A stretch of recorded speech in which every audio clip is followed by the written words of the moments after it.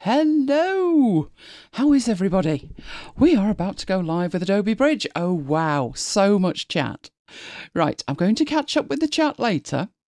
And we're going to have Q&A later, so put all your questions in. I see we've already got some questions. And we will get going. So, I am pressing certain buttons at my end, and then I will press another button and we'll be able to see the slides. Or not. There we go, that was better. Okay, hello officially everybody and welcome to Adobe Bridge 2021. It's the 5th week of our Mad March series and we're wrapping it up with Bridge. Right, if you have never heard of me, I'm Elaine Giles. I'm a long-time computer trainer, podcast host and even a radio presenter on a Saturday night. I work with macOS, iOS and Windows and all types of apps, particularly, and I know this is Adobe, but particularly Affinity Designer, Affinity Publisher and Affinity Photo, but also Scrivener, Microsoft Office and even Adobe Creative Cloud at times. Right, we broadcast in 1080p. Make sure that you are watching in 1080p. YouTube does do strange things every now and then, including putting me on my 27-inch iMac into 360p mode, and I'm wondering why it's all blurry. How you do that is there is a cog in the lower right-hand side, and you need to see a red flash on it if you want HD. So click on the cog and you will get some options. And while you're down there, if you enjoy it, give us a like. It really makes a difference on YouTube. And you can subscribe. If you subscribe, they promise they will let you know when we're live or when we have something scheduled to be live at some point.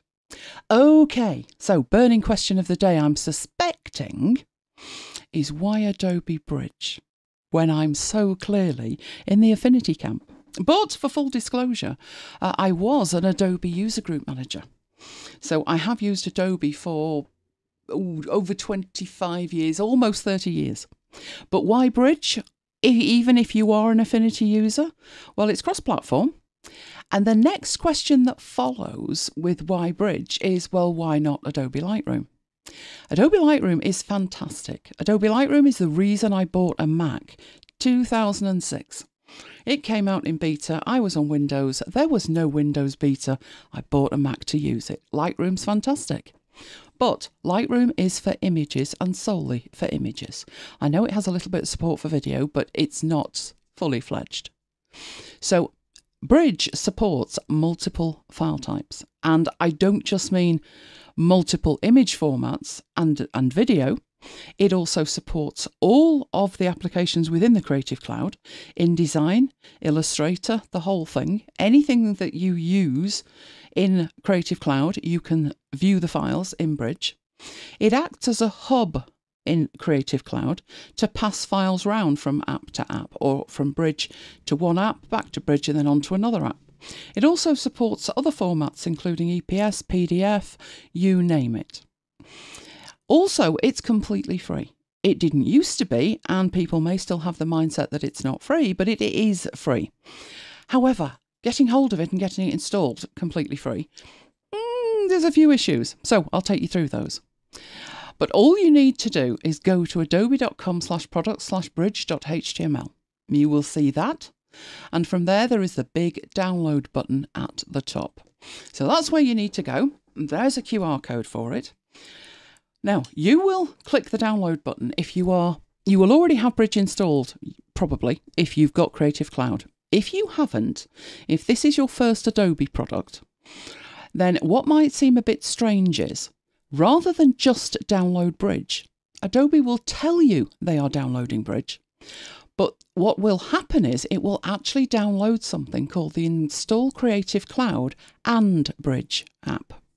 And the first thing it will want to do is it will want you to sign in with your Adobe ID. Now, don't run away screaming if you're not an Adobe user at that point, because an Adobe account is completely free. Once you've done that, they will ask you to verify your identity. They will send you a code. You just type the code in. Once you've typed the code in, you put your password in, and then you're good to go. this thing confused me initially, and I thought, what's all this? That I can get some kind of magic thing where I don't need my password. Basically, it's an app, and it will send you a code rather than you using password. So I said no to that and carried on. Now, notice what's happening at this point. It's installing Creative Cloud and Bridge. And what it means is the way Creative Cloud works is it installs an overarching application called Creative Cloud. And then you can install underneath that all of the apps from the Creative Cloud suite. So I've got a full subscription. When I come to install Bridge, I'm probably going to install Photoshop and maybe a couple of others, InDesign maybe. But if you want the free version, you will have Creative Cloud installed, but it isn't a subscription version. It is just the mechanism by which they install Bridge. When you're going through the install, it will ask you questions. I think I skipped most of them, but you might not want to skip them. You might actually want to complete these questions, because what they're going to do is set Bridge up for you with some tutorials based on what you do and your level of knowledge with it. You know, how familiar are you with Bridge? If you say you've got extensive experience, then it's not going to show you like, a beginner's guide to Bridge. But if you've never used it before, then you can tell them you've never used it before, and you will get those introduction to Bridge videos as soon as you've installed it. Right, once it's finished, if you're on a Mac, you're going to have all these permission issues that go on and on. Once they're through, you get to see this, and this is actually Creative Cloud. So if you've never seen Creative Cloud, if you're on one of the older versions where it's perpetual license, this is what Creative Cloud looks like. Within this application, you will see just underneath there at the bottom, available in your subscription, and it lists what's available. Now, this wasn't my installation, this was Mike's installation. And the reason that my other half kindly let me use his account to install it was what is available in your subscription, even though Mike doesn't have a subscription. There's no subscription.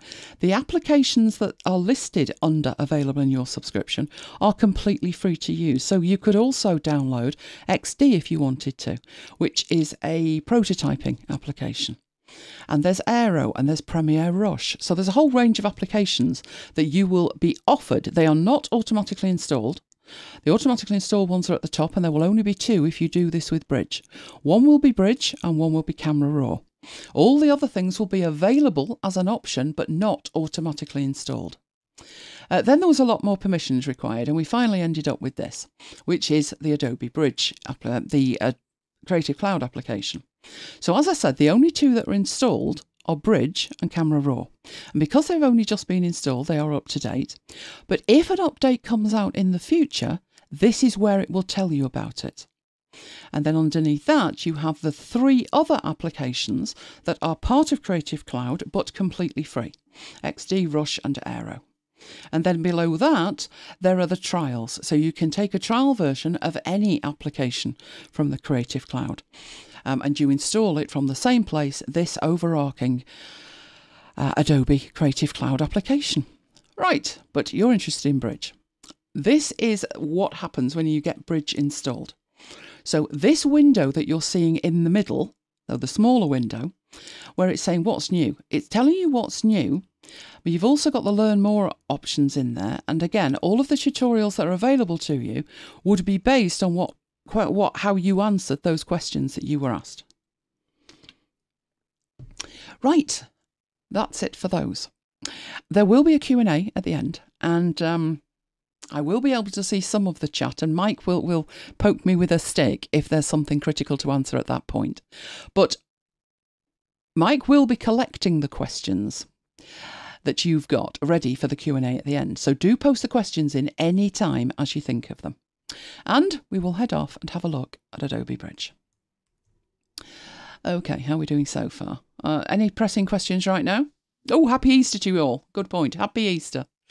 That won't work on video, will it, on catch-up? But never mind. Happy next Easter. Trevor wanted to ask. Just a minute. No one can hear you, Mike. If you're going to speak, let me know. Right. Trevor wanted to know if he can upgrade to a newer version of Bridge and still use it with CS6. I don't see why not, but you might want to check that. Would it overwrite the version of Bridge you've got? It shouldn't do, because they've been very careful with that, not to overwrite things. I mean, even within the Creative Cloud itself. So it's not unusual for me to have 3 versions of Photoshop installed, just because I didn't uninstall the others, rather than it overwrite it. So I would say check, but you should be able to. They've been very good at not overwriting things. What I will say is, the only thing to think about is that that is quite an old version. And maybe it might overwrite that one. So I would check. But it certainly doesn't overwrite. The new Creative Cloud does not overwrite existing Creative Cloud apps. You can run them side by side. So I'd say it's probable you'd be okay with that. Right, have we got any others right at the beginning? No. Okay. Right, what you're looking at is Adobe Bridge in default view. I know it looks shocking. Right, this is the Essentials view. But the reason it looks a bit weird in terms of the middle bit, which is the bit where I'm going to preview all of my content, is so tiny, is because my screen is very small for my demonstration. So first thing we can do is widen that a bit, and then that looks a whole lot better, doesn't it? Right. So interface-wise, what have you got? Well, you have, from the top down, you have a menu bar across the top here with options on it. I must admit, these options in the top left corner, hardly ever touch them, but they are actually there, and they're quite useful if that's what you need. This will take you forwards and backwards. So it's like navigation in a browser. It will take you forwards and backwards. Then you've got the option to reveal recent files or folders. So if I click on the drop down, you can see all the things that I've looked at recently. You can also see any files that you've opened up in Photoshop. So Bridge is very integrated with the Creative Cloud, but you can quite happily use it independently of the Creative Cloud applications. Then you've got Get Photos from Camera. Then you've got Refine. So this is where you start working with your images. The most important thing is this bit up here in the middle. And I'm going to come back to that because it won't make any sense at the moment. But let's take a tour of the rest of it. You have the breadcrumb trail, which is incredibly useful because the whole thing is live. So at the minute it's pointing to desktop. But I can actually use that to navigate backwards. And then I can use this back button to go back to where I've actually been before. So this is actually alive and very useful for it. Now, this is the Essentials view that I'm showing you. These buttons, like I said, are incredibly important. They totally change the interface. So the interface is made up of panels, starting with the Favourites panel. Behind that, we have the Folders panel. And that would enable you to navigate everything on your computer, down to every drive. So I have an 8 terabyte external drive under backup, and I've got Google Drive attached. I have a S3 attached. MacBytes FM is another S3 mount point, and I've got a disk that's called Scratch Disk, which is my Scratch Disk. And then there's the Macintosh HD, where everything lives. So that's what you'll get in the folders side. Now, if you want to work particularly with one particular folder, so let's say in here I wanted to work with one of these, then I could make a favourite of either the folder or a file. So I can do that in one of two ways. These are my favourites. If I wanted to favourite this archive, I can right-click on it and say Add to Favourites. And that is one option. If I wanted the resources, I can drag that and put that over here, and I can even place it. I don't want to place it inside one of the others. I want the solid blue bar. So if I wanted that above archive, I would drag and drop it there. I'm not moving anything. I'm just making it a favourite so I can quickly get to it. You can also right-click and remove from favourites, or reveal it in the Finder if you want to see it in the Finder. So, folders and favourites. Then beneath that you have 3 more panels. It starts with Filter. Then you've got Collections, and you can see I do have some collections in here. And you have an Export panel. The big area in the middle is your content. So this is where you can navigate up and down folders, as you can see. If you're in a particular folder, so let's look at my assets for After Hours. Those are files I was actually working with. They go into the presentation. So they actually have a space of their own, a folder of their own, and then the content window will allow you to see that. Content window will also allow you to change the view. So if you wanted them much bigger, you could do that. If you wanted to see more without having to scroll, you can make them smaller just by sliding the slider at the bottom or using the plus. Oh, we've taken it up a little bit too much there, haven't we? Plus to increase it, minus to make it smaller. Right, you have other view options in here as well. So you have this option where you can lock the thumbnail grid, which puts like a border around it, and you've actually locked that. You've got this standard view, which was the view we were using. You then have a more detailed view. So you get a thumbnail, but you also have quite a lot of information about the actual image itself. Does that matter? Well, if you select an image, your metadata panel will give you all of that information and much, much, much more besides. So maybe not. It depends whether you need to work where you see multiple elements of metadata for multiple files at the same time. Right, you also have an option here, if you go back to that one there, to have thumbnails only, which means you don't see any meta in that content window. Right, over on the right-hand side, and remember, this is the Essentials view we're looking at. It's the default. We have a preview, which is giving you a preview of the selected image. In this view, that's pretty redundant. As you change your selection, it changes what's in the preview. So you might think, totally useless. But if this, you've seen we can change the size of this. If we moved it like that, then these become a smaller thumbnail and this becomes a reasonable sized preview. So it's not completely useless and you can hide any of the ones that you don't want. It's just that by default, the preview window is showing. Behind that, you have the publish window, which I'm going to come back to. But these are the windows that are open by default. We've seen the meta, and the other element is the keywords. And they look very strange. I will explain why they've got very strange names on them. Right, at the bottom, you have this is attached to the content window. So the last thing at the bottom here we've already gone through. You do have on panels some options at the bottom, and the options depend on the actual panel. So on the export panel, you've got 3 options.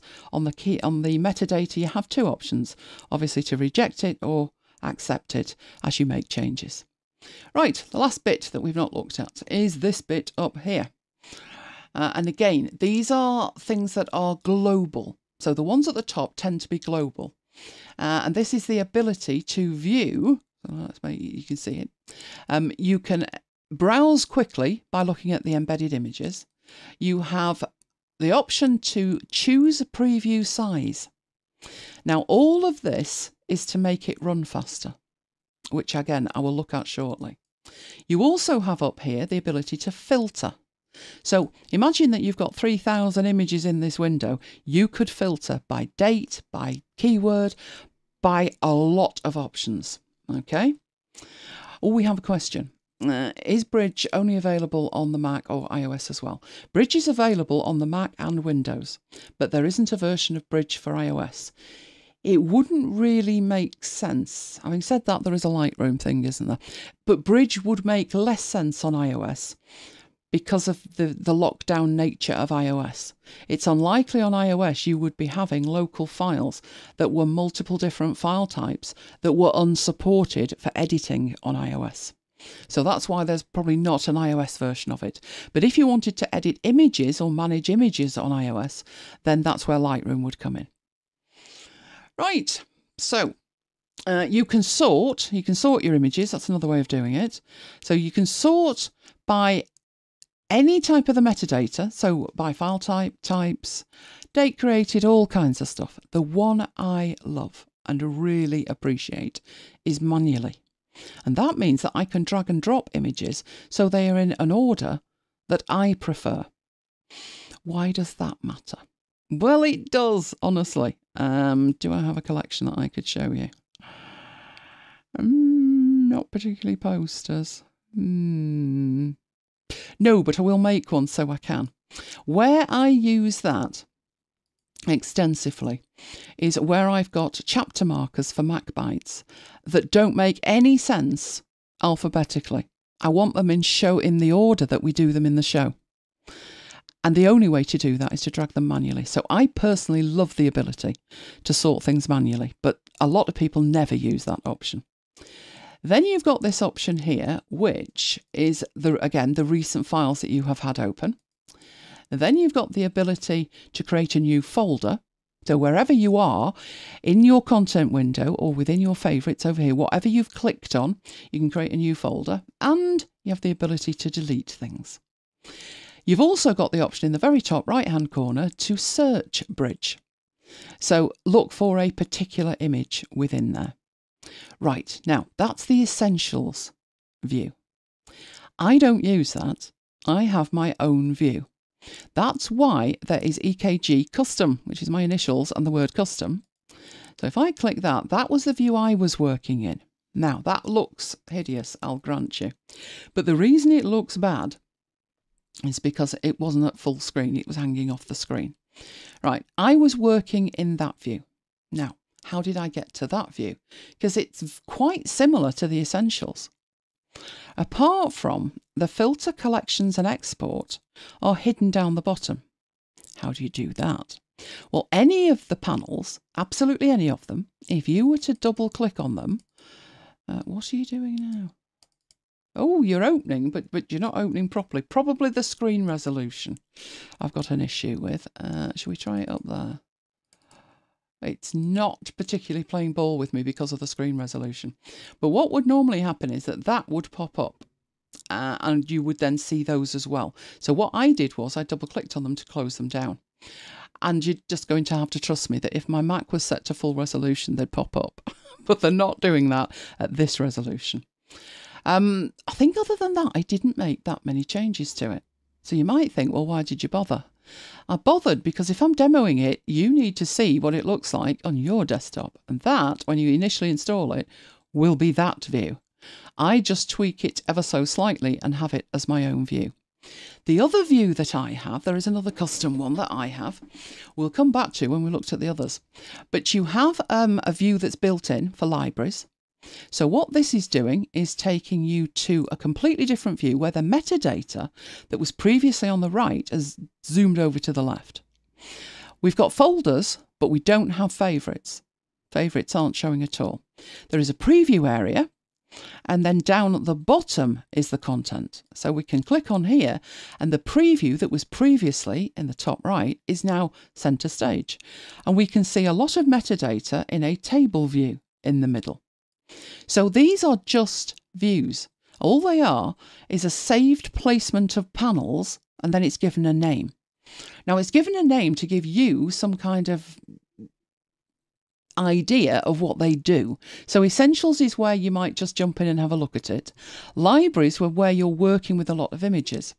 You also have a film strip view, which gives you a very tiny thumbnail at the bottom and a much bigger preview area. And then over on the left, you've got your favourites back and the folders. And you've also got the filter, collections and export here. So all of those. Notice, it did actually zoom down. It's working. Just wasn't working in my view. There we go. So you can double click to fold those out of the way and then bring them back. Same with the favourites. If you're in the right place and you particularly want to make a convoluted filter, then you can close the favourites up so you can see more of the filter area. And then when you want to bring your favourites back, double click. You want to put that down at the bottom, you can double click. So that is the film strip view. So I'll leave that as it was. There is an output view, which is where you create things like PDF presentations. You can create contact sheets. So we will look at the output view. And in addition to those, you have a metadata view, which is not focusing on the image itself, it's focusing on the meta of the image. And that one only has 4 panels open. So you've got your favourites, you've got the metadata, you've got the ability to filter, and you've got the content, and that's it. So these are just saved settings. There is a view where it is a good view to keyword in. You also have a preview view, which gives you a huge preview. And you have a light table view. So if you particularly want to work in that view, think of it like PowerPoint. Whoever in PowerPoint works in slide sorter view, because that looks a little bit like that. Do you ever work in slide sorter view? I don't work in slide sorter view, but I do use slide sorter view only to drag things around. That's exactly how I use slide sorter view. It's great for dragging things around because in the normal view it doesn't work. But that's the point. You know, horses for courses. If you're organising images, then you might want to use slide sorter view. Or in this case, light table view. And then you've got folders. And folders, let me just make sure that's full screen. Folders focuses on your favourites and your folders, but it separates them. So these two, up to now, in every other view, have been next to each other and you have to view one or the other. But by separating them out, you can see both panels at the same time, and then you have this huge preview. Now, there's one view that used to be in Bridge, and I loved it. It was quite positively perfect. And they took it away. I have no idea why. It used to be called Mini Bridge.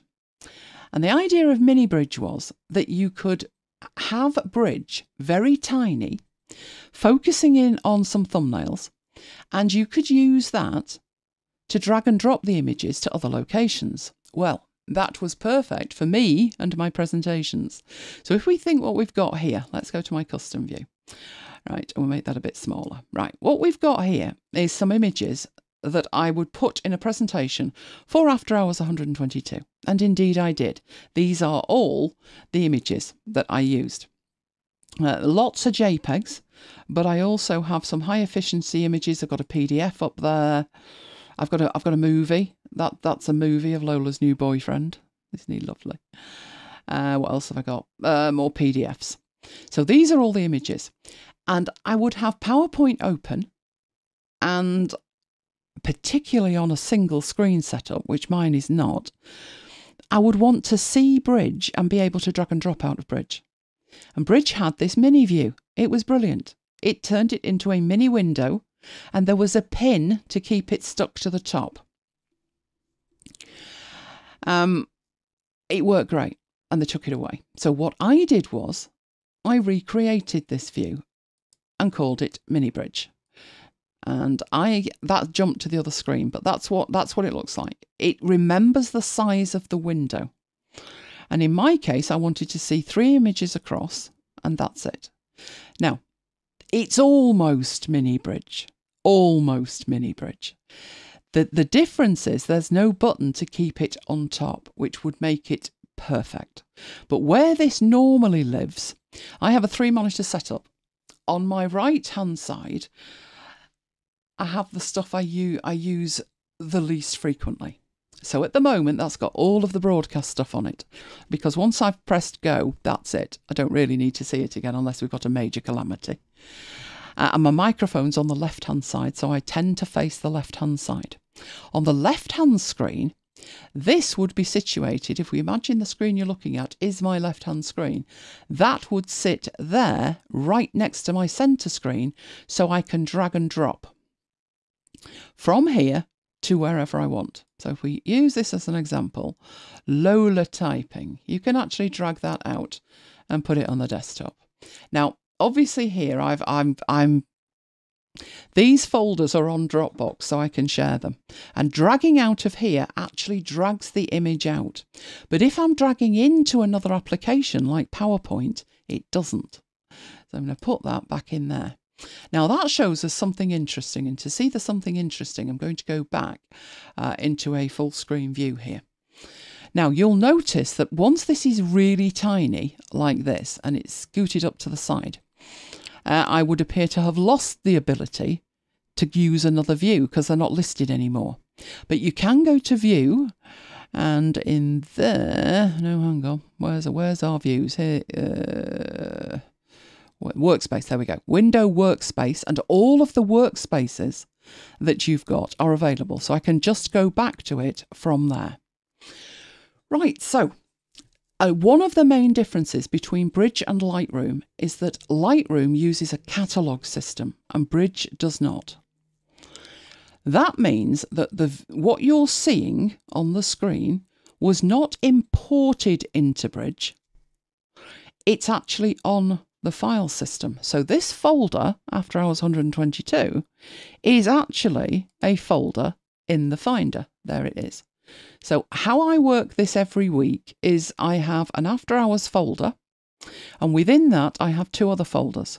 One for the data that I'm going to use and one for the assets. And it's the assets window that we're looking at. So everything that we have in there is precisely what we're looking at in Bridge.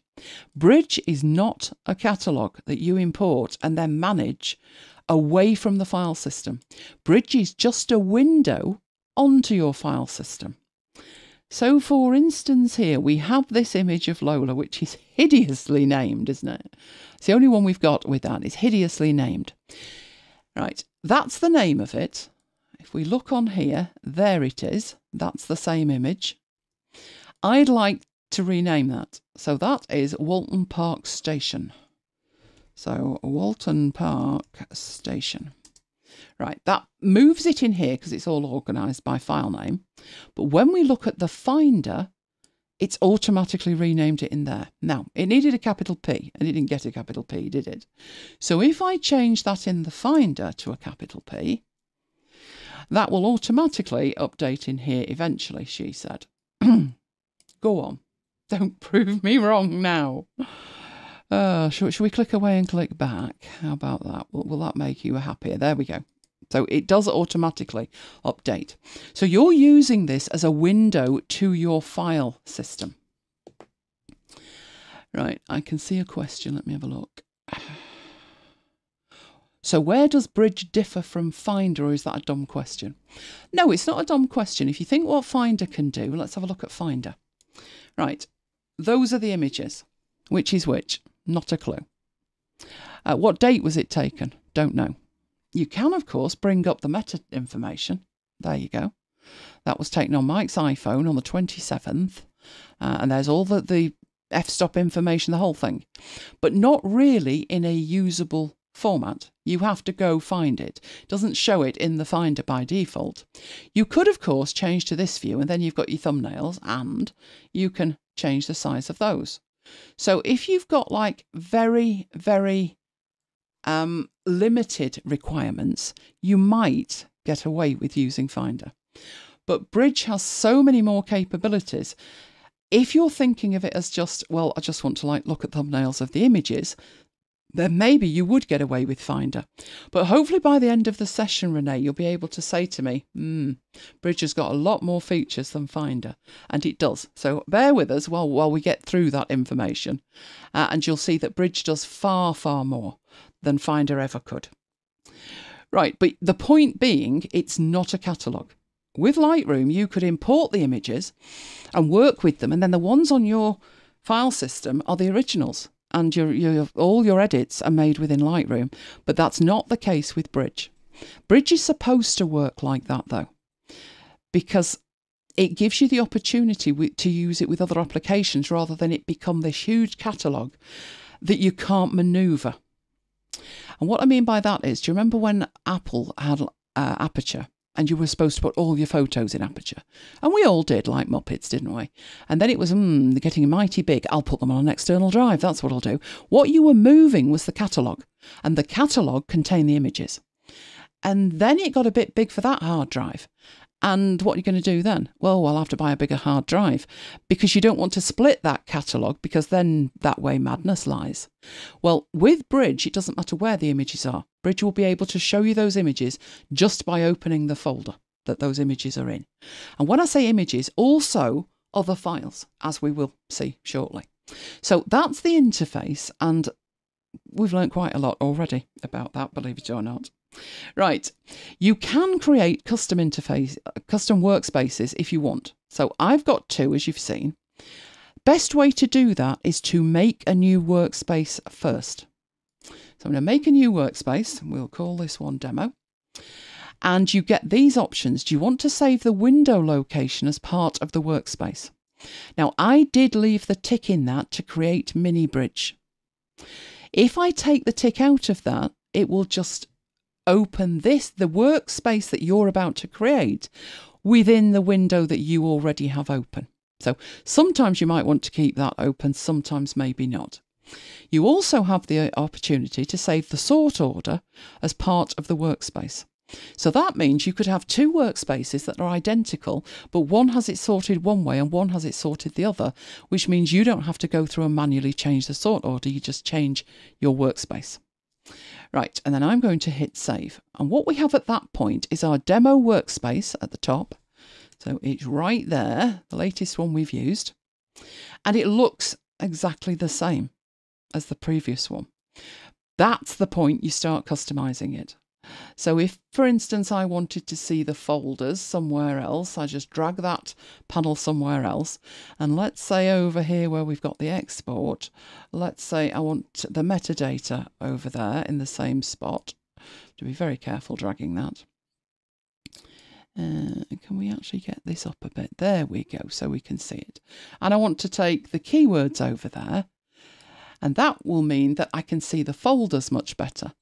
If I then decide, yeah, and I'll take the favourites over there as well, then I've got a tall view for all of the metadata on the left, and I've got that I can see all the folders and favourites on the right.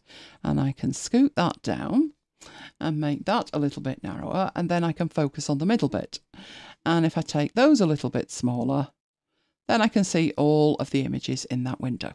And that would then be my demo view. I could quickly go back to exactly how it was and then go back to the demo view. So workspaces, don't underestimate them. Very, very useful to do a specific job as and when required. If you want to delete your workspace, make sure you are in the workspace and there'll be a tick next to it. And you have the option to delete it or reset it. Now, resetting it would reset it to how it was when the demo one was created. Here, I want to delete it, but we have the top reset and we have the fourth option to reset. That will reset all of them. Now, it says reset standard workspaces, and the standard workspaces are essentials, library, film strip, output, metadata, keywords, preview, light table, and folders. Any that you create, that it assumes, quite rightly, that you want to work with those straight away and they go to the top of the list. So demo I would like to remove, and I just hit remove. And with a bit of luck it will remove it. You're lying to me, aren't you? Is it asking for confirmation? Oh, it wants me to confirm. Right, I want demo to be deleted. Where you go. And that takes it away, and then I can go back to my EKG custom. Right, so we've done the custom workspaces. We're now going to move into one of the reasons that makes Bridge better than Finder, which is managing the metadata in it.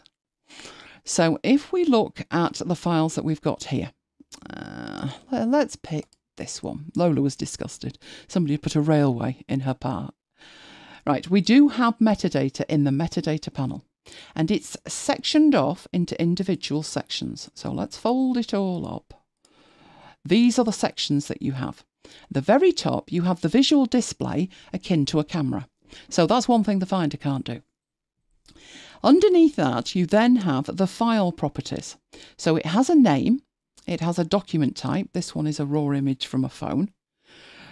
It tells you the date it was created. It's got the size. Now, some of this information is also available in the panel above, but this is giving you all of the information in a quick list. Then you've got your IPTC core information.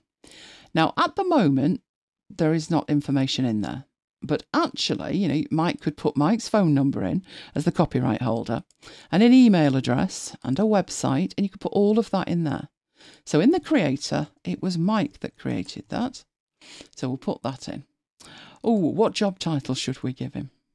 How about photographer? Oh, let's elevate him. Then you could put the address in. So that would be Sale. Our city, we don't really have a city. We're in a county, we're in Cheshire. We could put the postcode in, we're in M33. Country, so UK, and so forth. So we could put anything in here. Then it goes beyond information that is kind of descriptive. And it heads off into what the headline for this image would be, what the description would be, what keywords you want for it, and all the rest of it. So there's acres of data in there, acres. So that says copyright status unknown. So we'll say it's copyrighted, that one. Maybe I should have put Lola in. Then you've got an extension to the IPTC data, which is there a person shown, the location it was created, and you can fill all of this in.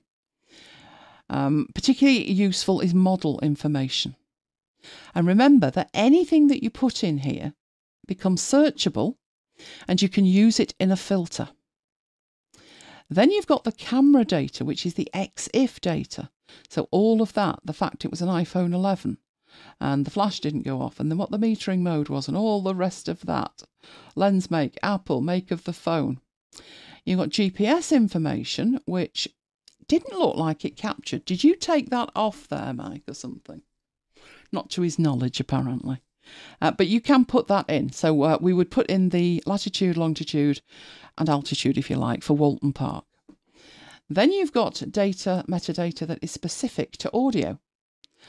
We do have some data in here that will have some audio information.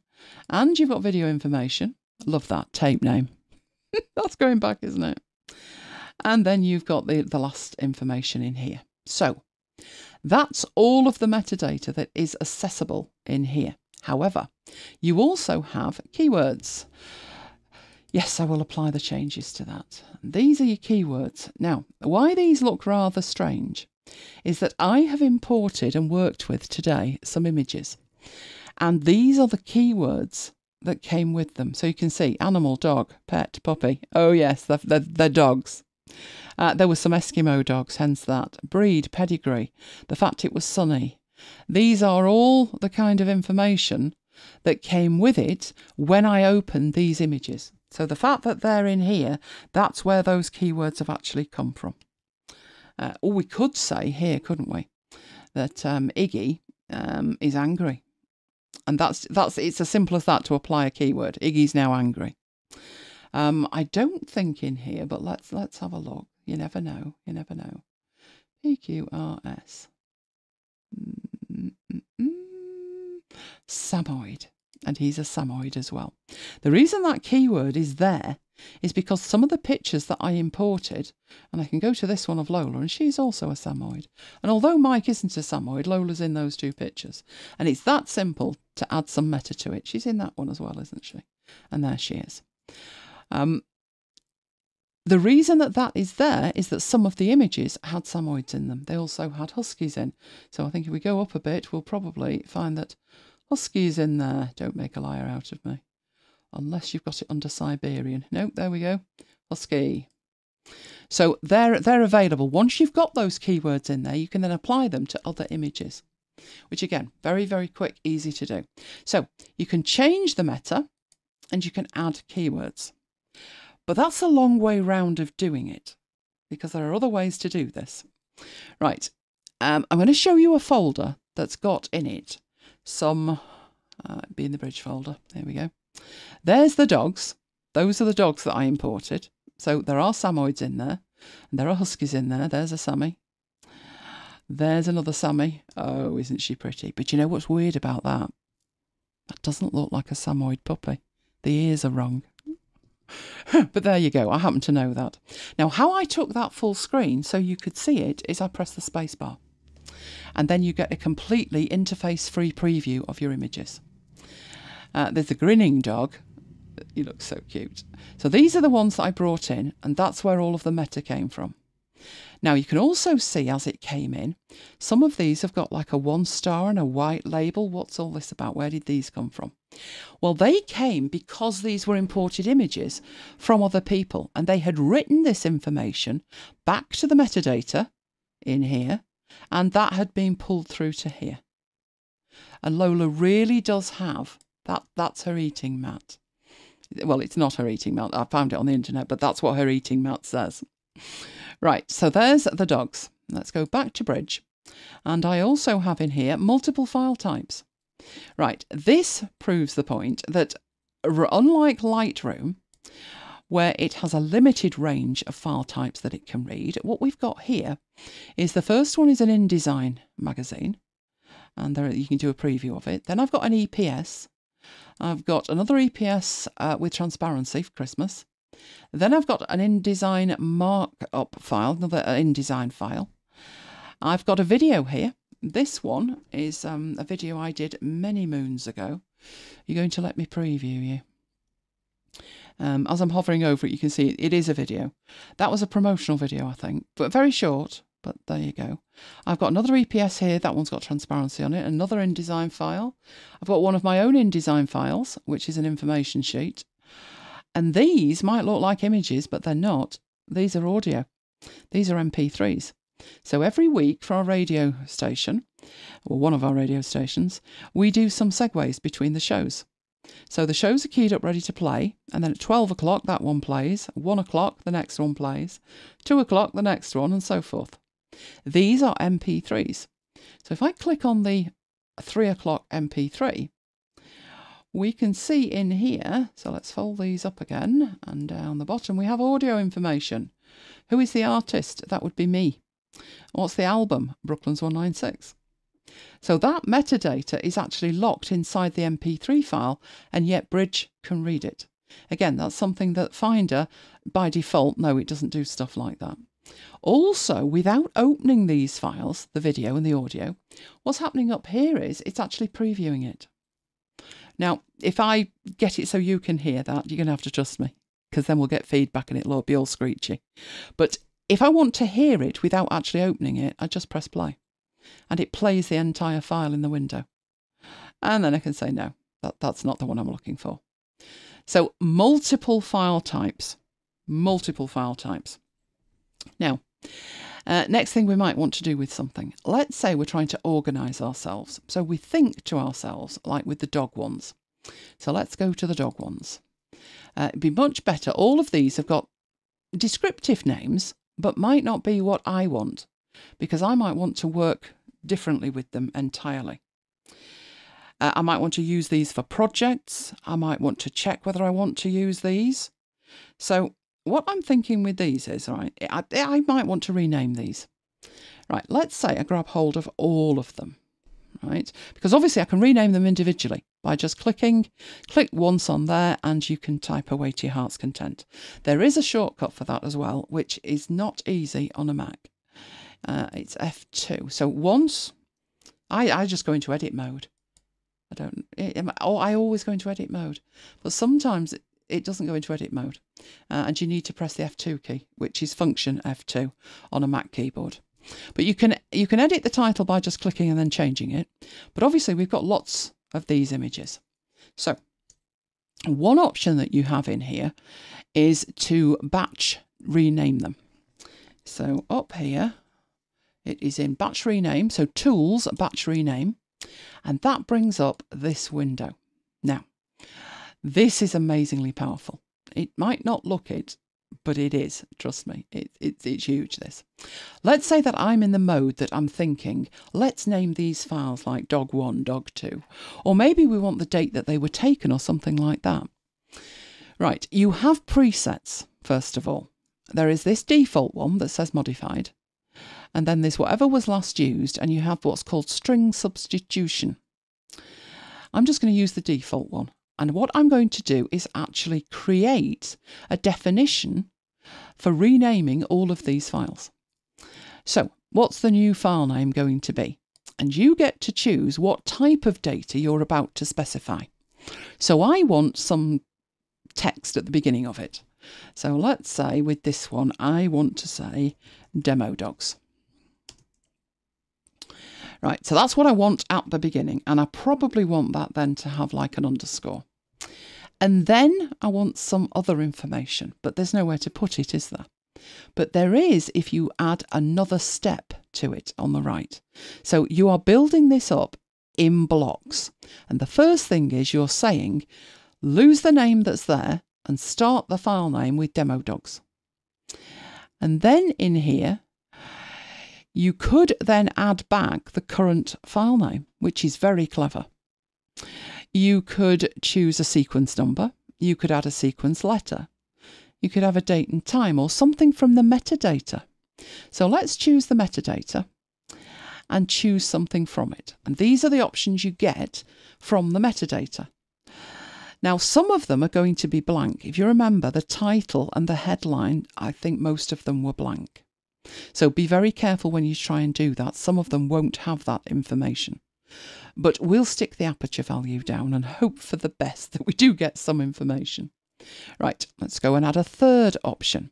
So at the moment it's demo dogs and then the aperture value and then something else. Right, let's say at that point we want to put a sequence number in. You get to say in this middle dialogue what is the starting number, and then over on this side you get to say how many digits you want that sequence number to be. So it could just be 1 digit and then it will just keep counting up. 3 digits is pretty safe. That gives you 999 numbers before you're going to run out, and we don't have 999 files. For Mac bytes we do 4. So let's go for 4, starting at 1. Right, should we add anything else onto it? What else have we got in here? We could even put the folder number, the folder name in. I reckon we'll just stick a sequence letter on the end, just do that and be done. Now, at this point, it gives you a preview at the bottom. I am coming back to options, but at the bottom it tells you 29 files will be processed. That'll be interesting with a sequence letter. And the current file name would be, there it is, and then the new file name would be demo dogs F8, and then there's a full stop, and then we have our 4 padded numbers and our 1, and then an A.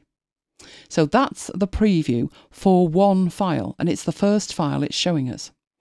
But up here we have a preview button, and this will show us the lot, so we can actually look through these. Looking at it, it would make more sense to have the number after the word demo dogs, wouldn't it? That would make much more sense. Having seen the list, not going to sort well. So let's come out of that and say no. What we want, we'll lose the aperture. We'll leave it like that. So I've changed that in there. Now we can go back into the preview. That looks much better. And we can go all the way down. And you can see once it gets to Z, AA, AB, AC. Oh, it's like Excel. Amazing. Now, talking of Excel, you can export this information to a comma-separated text file if you want to at this stage. So click on CSV export. We will put that on the desktop as a rename and click save. OK on that. And then on the desktop, there's the file. Tell me we can preview it. Excellent. We have the previous name and we have the new name. So it might be an idea to keep that to hand. Now, back in here, there's always that nagging doubt at the back of your mind that you might want to undo all of this. And Bridge lets you do that, because in the options, there is an option to preserve the current file name in the XMP metadata. So we'll put a tick in that box. You can also force file name compatibility with Windows and Unix if you need to. That's because the Mac supports certain characters in a file name that Windows does not. So if you need to force it, then all you need to do is to put a tick in the box. Right, we're ready to rename them then. So hit rename and it's done. Simple as that. Each one now has the new file name. And then you realise that the backup copies that you have, you don't have them. And now you can't remember what was called what. And it's got you covered with that as well, because we preserved the file name. So let's go back into batch rename. And this time we don't want to do all of this. Let's get rid of these. And in here, choose preserved file name. So there is in the file a preserved file name. And it's the name that we want, but you could put the name and the extension, or just a number. But no, we want the preserved file name. And you can change it to be uppercase or lowercase if you want. Leaving it at original case, if it was uppercase, it will be. If it was camel case, it will be camel case. It will be totally the original file name, which you can see at the bottom. So our demo dogs 0001A, this was the original file name. And the beginning of the file name with the description was lowercase, and at the end there were some uppercase letters in it. So it's going to revert it to exactly what it was before. And it wouldn't matter, I mean, obviously this is within seconds of me doing this, but it wouldn't actually matter if this was 2 years later. As long as that file name is still in the metadata, you can undo the rename from 2 or 3 years ago. Right, if you hit the preview, it will give you the preview, so it's going the other way than the way it went before. Again, you can save that out to CSV if you want, and then just hit rename to rename it, and we're back to where we started. So again, this is the kind of thing that there aren't many other applications that give you this kind of flexibility in terms of managing assets, but that's what a good digital asset manager should do. Right, so far we've looked at manipulating all of the images or an individual image, but what if we're looking for the perfect image? So we think that one's kind of cute and that one's not bad. So you start looking through, and what I'm doing is I'm holding down the command key and I'm clicking on random images. And what's happening is up here in the preview, it's showing me all the images that I have got selected. So I'm going to choose a lot of these Sammy pictures. Oh, he's rather cute. And Owen and Wolfie, that one looks good. Oh, and that's got such a smile on its face. Right, at this point, I've got 10 images selected. And what I really need to do is like have a closer look at them and see which ones would work best. Right, you have a special view for this. So let me find that special view. I never use the menu bar, but I will go and find that.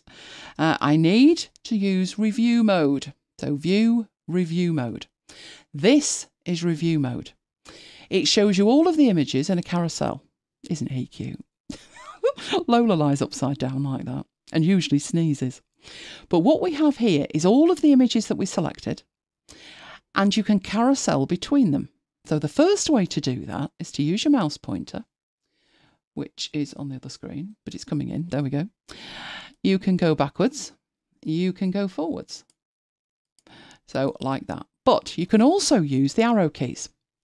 So right arrow key goes to the right, left arrow key goes backwards.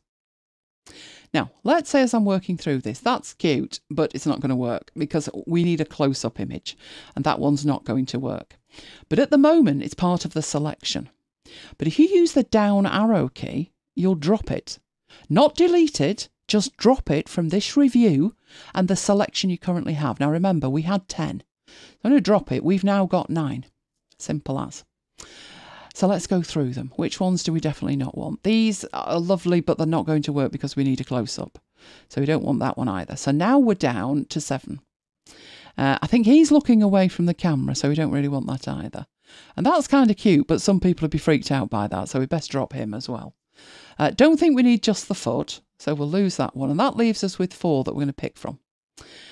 And I think if we're trying to entice people, you know, to think this dog's kind of cute, you're probably looking at the mummy and the baby Sammy, or maybe the one that's smiling, because the wolf will freak certain people out. But in essence, I've got 4 pictures that I'm left with, and those are the ones that are maybe my pick, or there's something that I want somebody else to see, and I would use review mode to mark those like that.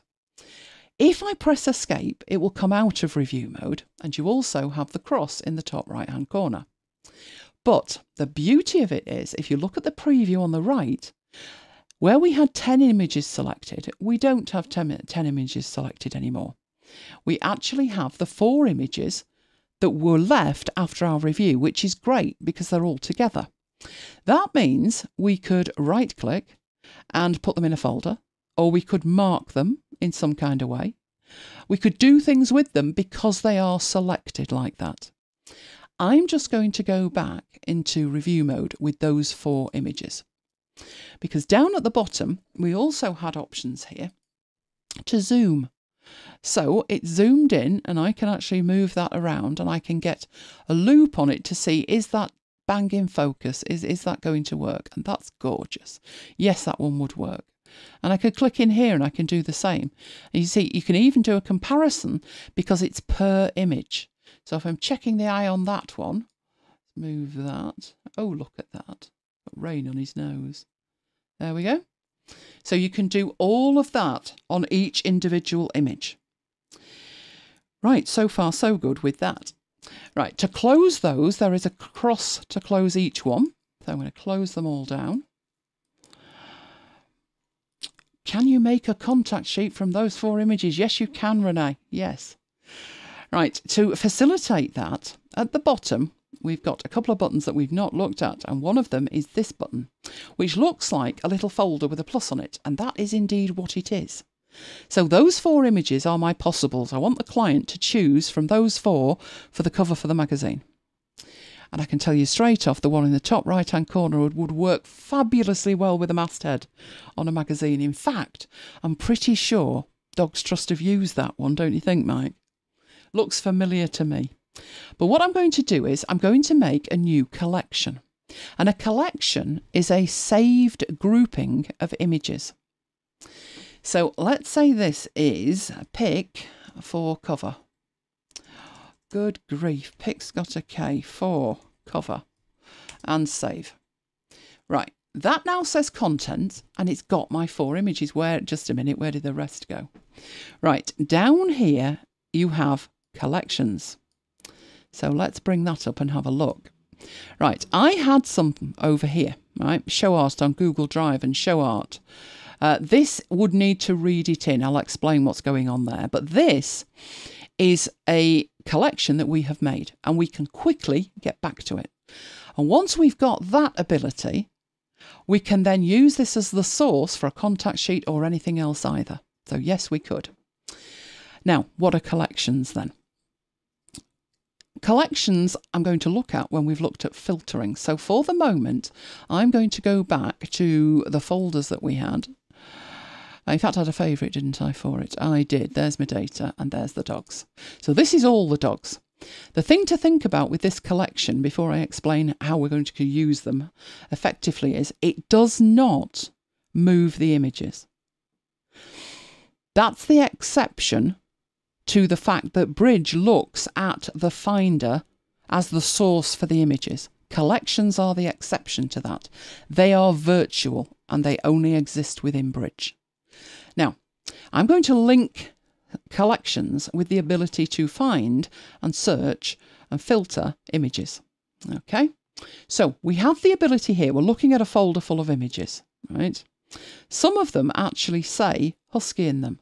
Some of them might say Sammy, but some definitely we've got Spits and Huskies, right? So up here, we have the ability to apply a filter or clear a filter or show whatever we want. So I'm going to do a search in the current folder. So I'm filtering the current folder based on the fact that there is Husky in the name. So if you look at the top, we've got find criteria. Find Husky in 01 Dogs, that's the folder, and all the subfolders with Bridge search, and that's what we've got. All of these say Husky. Now, that's not a 100% effective way to search unless you named the files, and then it is. But I didn't name these files, and it could well be that there are other images that have Huskies in them, but it just doesn't have the name Husky in the file name. And I've said search the file name. But of course, we did have those keywords, didn't we? And that Husky was an option. So you could search a keyword, but we've actually just searched up here. And it's giving you that criteria and letting you look at it. Now, if you know that you've got a folder full of 3,000 dog images and there is a special edition of your dog magazine coming out all about Huskies, then it would be probable that within the next month you're going to go back and be looking at pictures of Huskies from your dog folder until your eyes bleed. In which case, it would be very handy to save those as a collection. And that's where collections come in. All a collection is a saved group of images. And there's a couple of ways that you can do that. So we've got the search applied. Down here, which is in your collections, you have the ability to make a new collection. There's your new collection. And we could say that that is Huskies, but obviously that didn't add the Huskies to it. We would have to add the Huskies to it.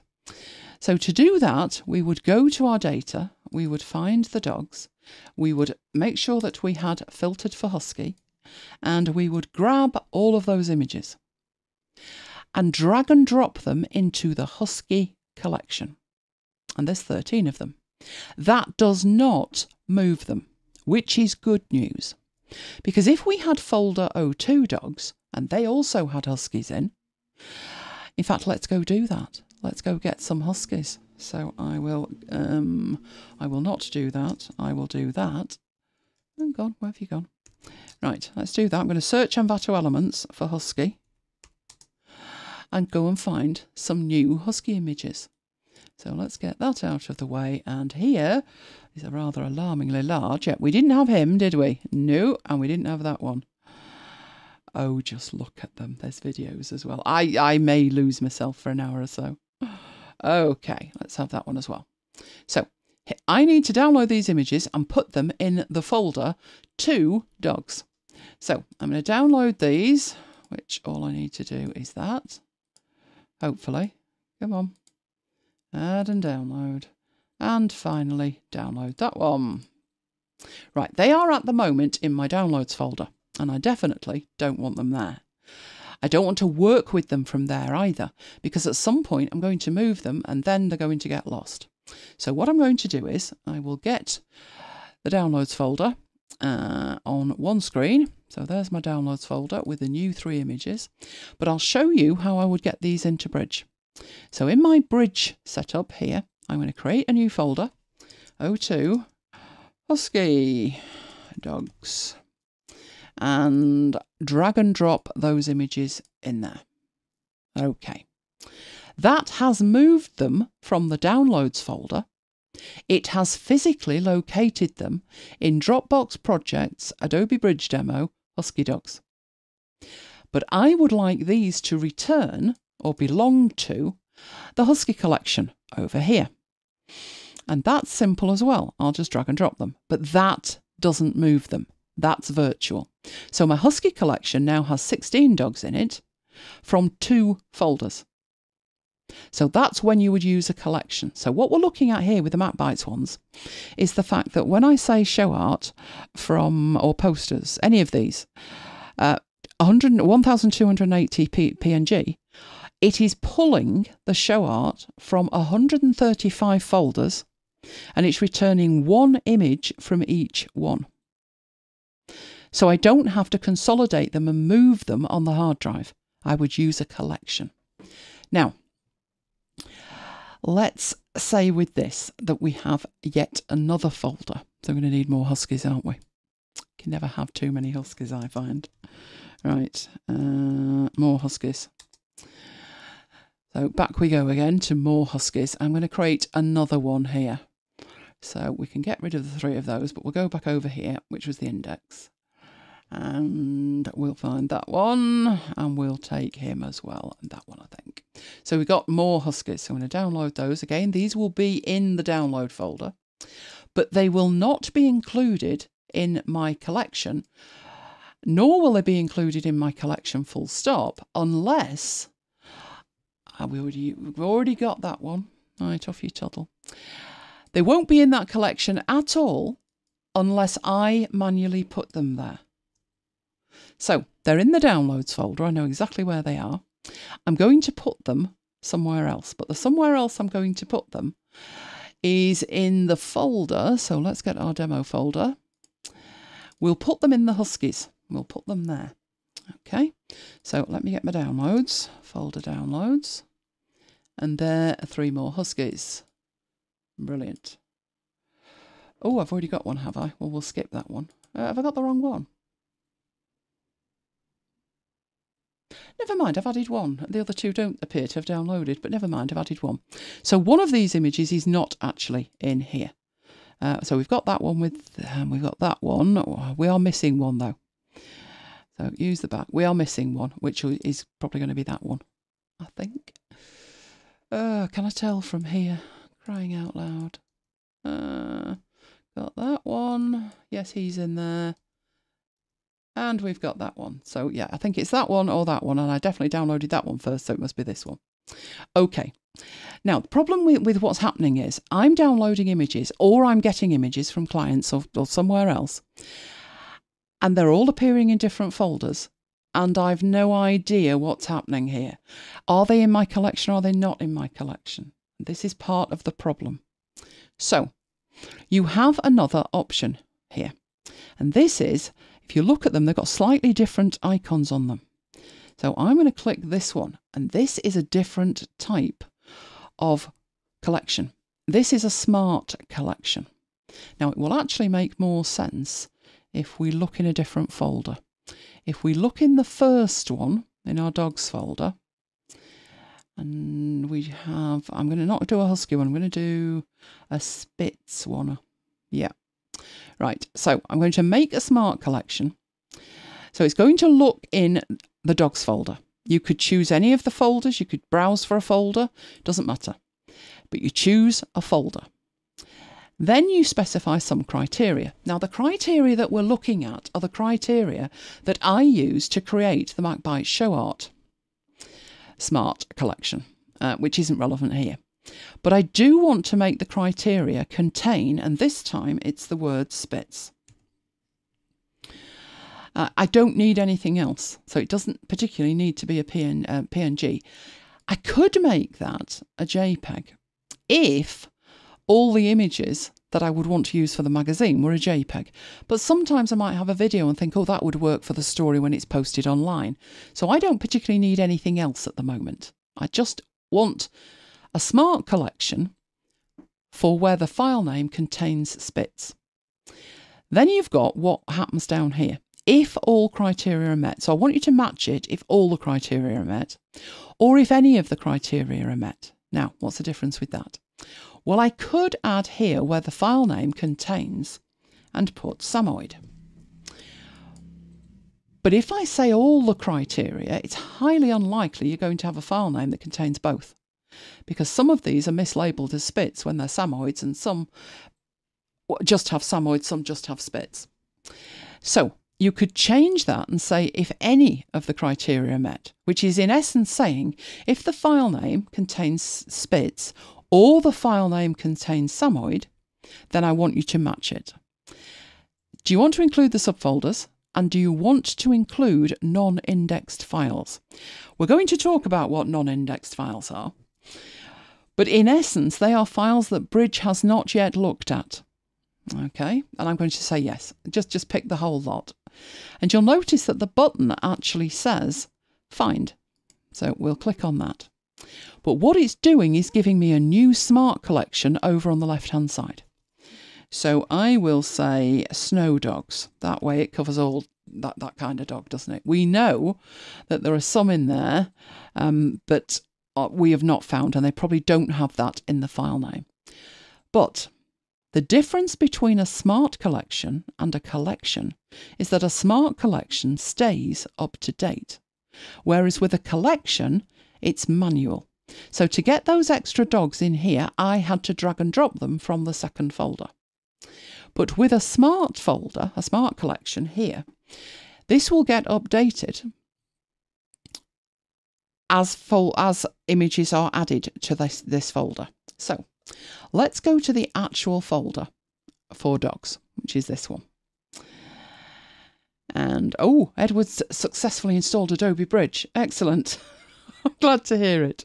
Right, this one says sledding with Spitz dogs, doesn't it? And well, let's name one of these. Where's that, Sammy?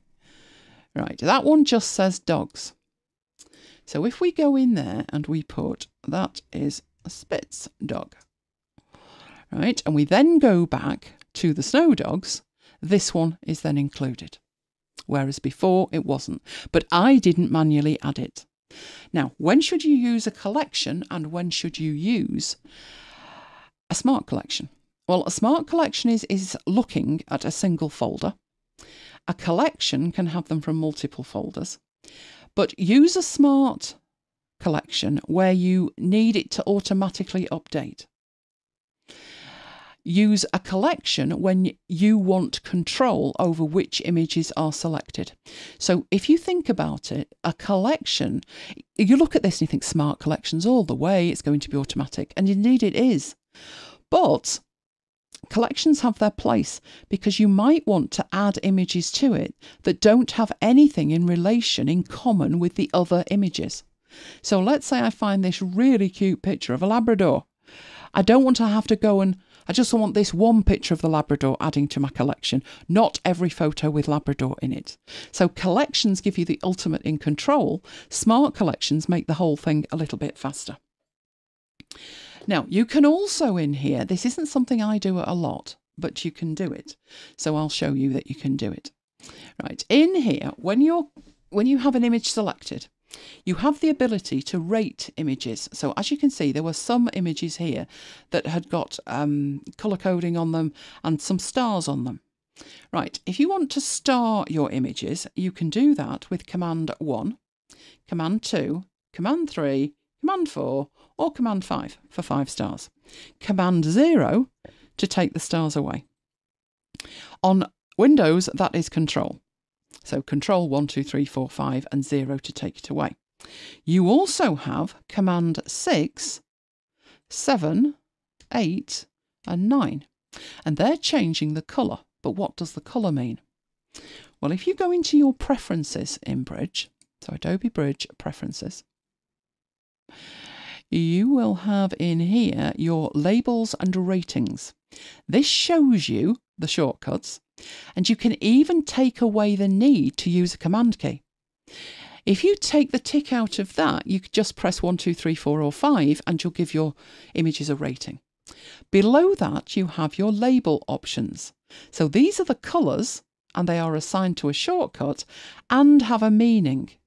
But if you wanted those meanings to be something else, then you can just click in here and type over them. So let's say that is magazine covers. So whenever you use Command and 6, you're thinking this is possibly a magazine cover.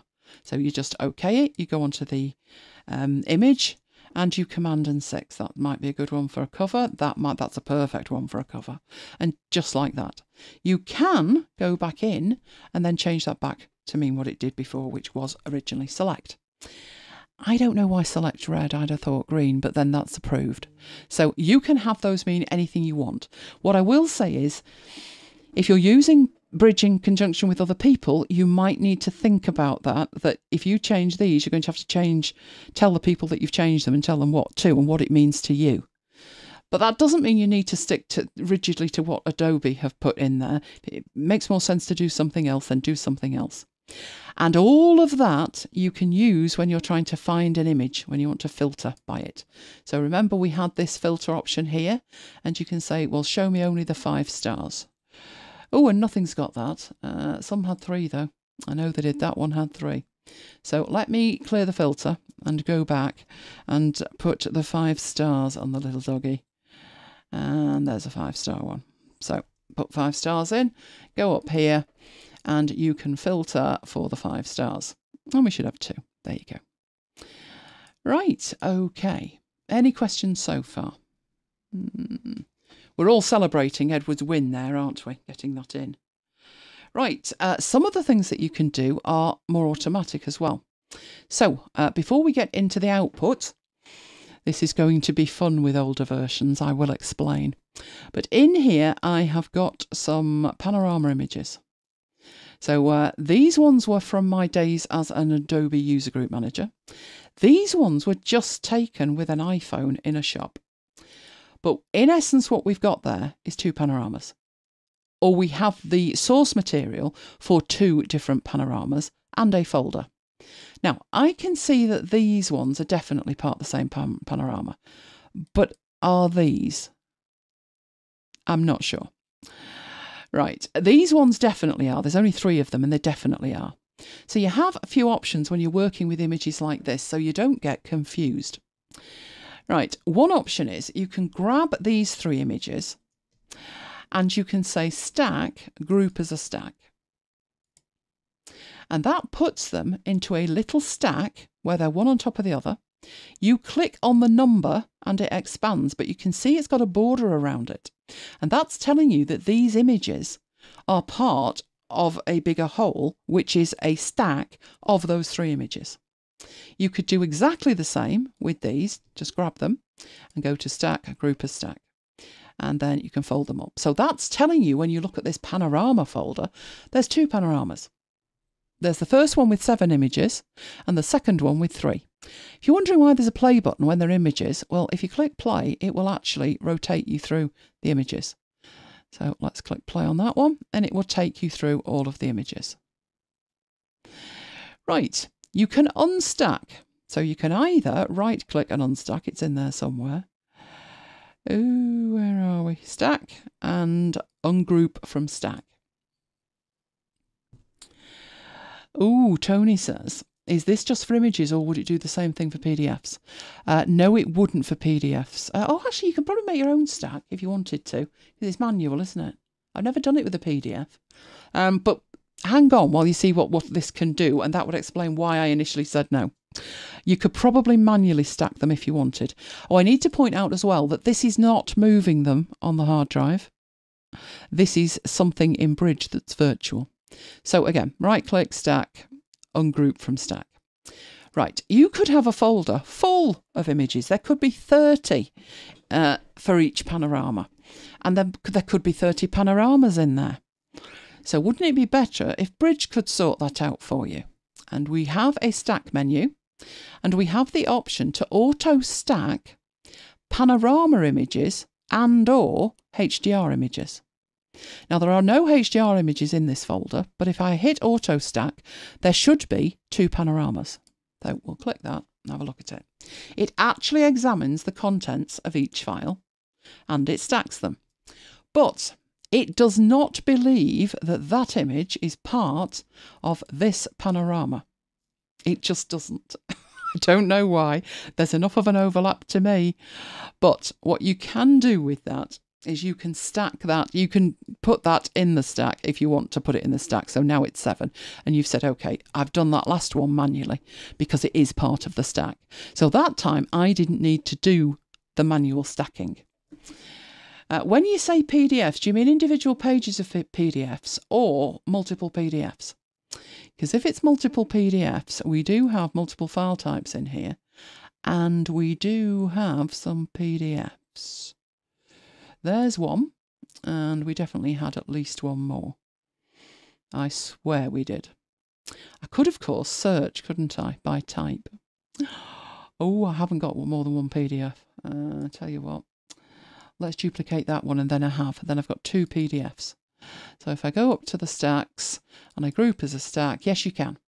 So it might make sense if you've got like outlines that you want stacked together or something like that, but yes, you can. So if it's multiple PDFs, yes, you can. If it's pages within a PDF, you'd have to expand them first. Right, so that's working fine. So let's go back to where we were with the panorama. Right, so if we go into that, we can open that by clicking on the 7 at the top, and those are the 7 images. Right, that one, I know that will work. Those images have been around for years, but these ones were very rough. They were literally just taken by me in a store for a friend who's crazy about trains. And if we look at some of these images, it was the Holiday Express trains, and I thought they were amazing, old steam trains. So I took 3 pictures. What I wanted to send was a panorama of these. Okay. Right, so we've got some images. These are JPEGs. But I'm going to right click on that and I am going to open in camera raw, which seems counterintuitive, I know. Just keep the faith. You can manipulate these images in here, but I'm just leaving them alone and I'm making sure that they're selected. And then what I can do up here, that's my options. What I want to do here is I'm going to, no I'm not, I'm going to merge them, aren't I? Come on, that's better. I'm going to merge to a panorama before I export. I will explain why the export's a tinge tricky if you don't use Creative Cloud. But first of all, I want to merge these to a panorama. So it has a think about it. And I can assure you, because I've done this a million times, these are perfect. Totally perfect. I cannot see the join. I did it on an iPad once, about 4 years ago, and you could just see the join, but you cannot see the join here. So what you've got here is, it's asking about projection, and that looks just about right to me. So I don't think I need to do anything. I certainly don't need to fill the edges because I've got no edges there. It's already been cropped off because we've got auto crop. You don't want auto crop. That is what it would look like. And then you may need to fill the edges. It would try and fill the edges. Doesn't do a bad job, actually. That's not at all bad. I could live with that. Okay, so if you can have it cropped, or you can do the fill edges. And if it doesn't look quite right, then you've got this boundary warp to change it slightly. But that's not bad. I'm happy with that. So I'm going to merge it. And that will give me a DNG, a digital negative file, an Adobe digital negative file. So click OK there. And it loads it into the tray at the bottom of Camera Raw. This is actually Camera Raw that we're using, which means I can say, not bad, but it was Christmas, so I think I can go crazy with the colour here and just bump up the colour a little bit, and I can probably change the exposure a little bit. That's probably we don't really want to go much further than that. Let's put it like that. But you can use all of the options in here to tweak that to be exactly what you want. If I click done, it will save it. All right, it says without opening the image. That's a good idea, because if I say open, I do get an option to say open as an object or as a copy, but open where? And the answer to that is Photoshop, which won't do us any good if you're an Affinity user. So I'm just going to hit done. Now, the reason that this is important at this stage is if I were to try and open that, it's a DNG file, so Photo should know about it. I have weirdness happening, so I'm not here to just say to you, oh, you click this and it just works fabulously. I'll give you where it doesn't work as well. I'm going to right click on that and say open with. The default is Photoshop, but that's because I've got it installed. But I also have Acorn and Designer and Photo and Publisher. I am on Photo. Photo is lit up blue. All confirm Photo is lit up blue. And when I click, I am clicking on Photo. So we'll have a wait while it has a ponder. And Affinity Publisher opens. It does open the image, but oh dear me, wrong on so many levels. Colour, absolutely shocking. It's now orange, it was red. And it's opened up in Publisher, even though I chose Designer. Photo. And there's no way to stop it. I've been trying for the last week. It won't do it. So here's what you need to do. Don't do that. Now, yours might open in Photo. It might. It might open in Designer. How it works that out is the last Affinity app to be installed. And for me, it was Publisher. Okay.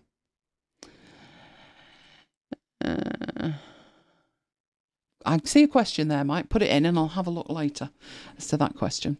Right, but what on earth do we do with this? Because the DNG was fine, wasn't it? It was fine.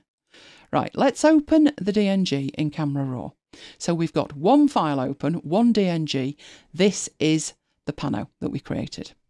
Right, this time, instead of doing the done and the open and all the rest of it, where it just didn't work, we have this option that we looked at before. This is a custom preset. We're going to save it in the same location. We're going to call it processed, although we could say, it doesn't actually matter what we call it, but we'll say processed. This time, instead of it being a digital negative, we don't want it to be a digital negative. From the format, I'm going to choose Photoshop. Now, you might be thinking, well, hang on a minute, I'm using Affinity. Affinity can read Photoshop files. It even knows it should open them in Affinity Photo. So I'm going to choose Photo. I'm going to keep all of the metadata and everything else. I'm not going to resize it, scale it down or anything like that. And then I'm just going to save it. Right, that means it's no longer a raw file, fair enough, but we didn't need to edit it anyway because we'd already processed it in here. So we've got this Photoshop file. With a bit of log, if we do the open with, this time it will understand it needs to be Photo. If it opens Publisher, I'm going to die a death. Oh, good grief. Okay, right. That's not working. But it's not opening it in the right app. That's something to do with the Mac. That's something to do with the file stuff. Even though I have it set correctly. It's just not working right. But we are one step nearer it being right, because this over on this side is bright red. So at least the colour's right this time. So let's quit that. So if I right click and I open with, it's not going to work. It's just doing its own thing. I don't know why. I really don't. One option I've got, if you are an Affinity user, is to go into the preferences and you can actually decide what opens with what. You have all of these file types and you can say, I want you to open this file with this application. So if we had Photoshop file in there, where are we? Is it in there? Got PDFs. That's opening correctly because I set most of these, set them myself. But I don't see that one. I don't see a PDF. It could be in there. PSD. I don't see it. But if it was there, then you could change it. You know, if you wanted your bitmaps opening with Affinity, you could do that. The other way to do it, of course, is to right-click on it, reveal it in the Finder, which means I get a window over here. Where's it put it? That's not the window. Oh, here it is. Right. Other monitor. There we go. There is the PSD and it's selected. And from within there, although Photoshop's the default, maybe this will work. There we go. Affinity Photo. And you have the correct colour in the correct app. So it's not quite as seamless as it is with Creative Cloud apps, but you can get there in the end, both in terms of the colour of it and the fact that Bridge seems to think that publisher is photo. I'm not quite sure why, but it does. Right, what have we got left to cover? So we've done the stacking, we've done the panorama. I will show you swiftly in the project. No, I won't show you in the projects, will I? I will show you in Bridge. There's Bridge. You can do exactly the same with high dynamic range images. So there's a whole range of them in here. I'll put the link in from where you can download these. Remind me, Mike, at the end. Make a note. Each one has 3. Each high dynamic range image has 3 images, except the one that's got 4, which is this one here. And again, what you can do is go to Stacks, Auto Stack. It'll have a think about it. And it usually does it. Has it missed one? Oh, I think it's missed one. It doesn't think that these are together, but that's simple enough. Just go in and say group as a stack. There is no difference to the ones that are auto-stacked and your stacks.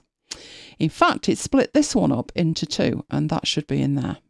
So let's drag those images into there, and now we've got the one with 4 and the 6 that had 3 images each. And then you would do exactly the same as I did to create the panorama, only this time it would be to create a HDR image. So that's exactly the same. Right, output. We have 3 panels that you would look at and think that's for exporting. We have the export panel where you can look at images. So let's go get our dogs and let's get that one. And you can do an export to DNG, an export to JPEG high quality. You can even create new presets. So the nearest thing to this export panel that you've seen in Affinity, if you are an Affinity user, is the export persona. This is the equivalent of it. So you could create a new preset and go here with where you want it saved and if you want it in a subfolder and all of the rest of it. But what you're doing there, you're creating a preset for 1 or more images to be exported as images. So if that's what you want, it's the export panel. But there's also a publish panel. That does something entirely different. You have 2 options. You can publish to Adobe Portfolio. Portfolio is like a designer's CV online. So you publish to a little bit of the internet, a website of Adobe's, which is Adobe Portfolio. It used to be called Behance, if you've ever heard of that. The other option you've got is, that's more showcasing Portfolio. The other option from Publish is to publish to Adobe Stock Contributor. What that means is you would have to register as a contributor to Adobe Stock, and then you upload your images via that option, and you can sell your images. Adobe will sell your images on your behalf. So that's a way to become a stock photographer. Very simple, you just need to register. But there is a third option which is not actually showing at the moment because we're in My Custom View. But we did have an Output view, if you remember. So we'll go to Output. Output is a different kind of export. Export, remember, is exporting one image as one image in a different file format. But what you have with the Output panel is a way to output your images, but in a different format, either as a catalogue, as a contact sheet, as a presentation, if that is what you want. Caveat before we go any further, because I can tell from the chat lots of people are using lots of different versions here. This has been in and out of Bridge since Bridge became an independent application. So originally the Output panel was in Bridge, and then it vanished. And people went absolutely crazy. So Adobe made it available for download, separate. And you had to install it yourself. And it really was like bring a set of screwdrivers. There was no installer, you had to just manually put the files in the right place. They have now added it back in a different format. So which version of this Output panel you see will very much depend on which version of Bridge you've got. So I will take you through what's in this version, which is the latest 2021 version. Don't think if you're using an older version, oh dear, I'm not going to have as many features. You've actually got more features. They were taken out. So if you're using an older version, you have the ability to create a website. That's gone. We have templates here, but it's to PDF. So at the bottom, if you look at it, it's export to PDF at the bottom. So it offers you this as the default, which is 2x2. And if I pick some pictures from here, as I drag and drop them in, so I'm trying to go for vertical ones, I drop it. And let's get some more. Didn't have many vertical ones, did we? There's another vertical one. I think that's it. I'm going to have to put some other ones in.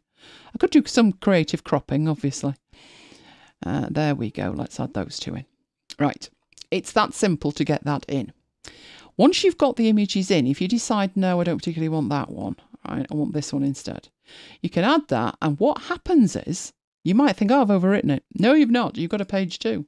You have page 2. So if you want to get rid of that one, you need to remove it. And then anything you've added from page 2 will then bump to page 1, and then you're good to go again. So you don't add a page, you add the image, and then adding the image adds the extra page.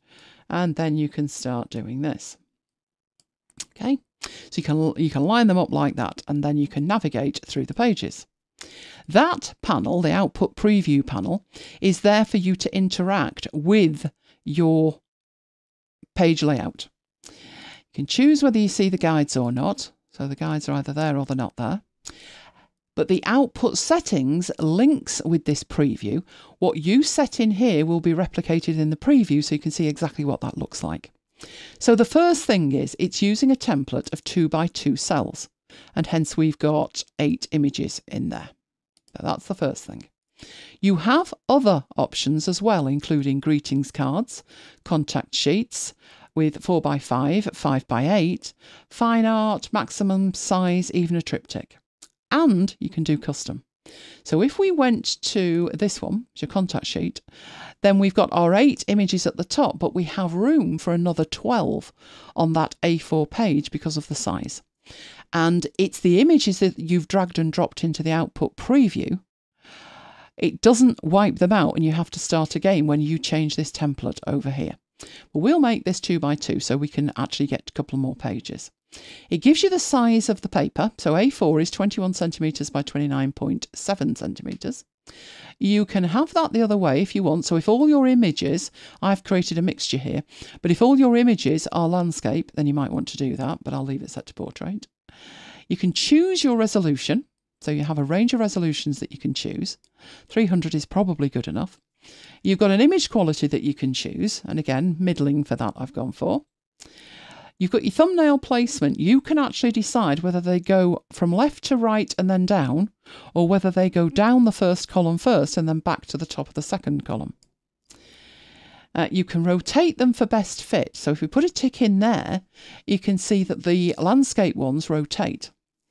Now that's not going to be great for viewing, but if what you were doing this for was to create a printout, so instead of printing one image per page, costing you a fortune, you wanted to print 4 and you intend to, use a guillotine to cut them up, then that is a better way of working because you're getting a bigger image.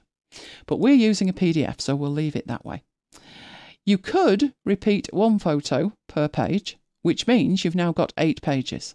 So that's more like a sticker thing where you want multiple copies of an individual file. It's just so cool. I love that. So cool. Right, so let's take that one out. So we've still got 2 pages.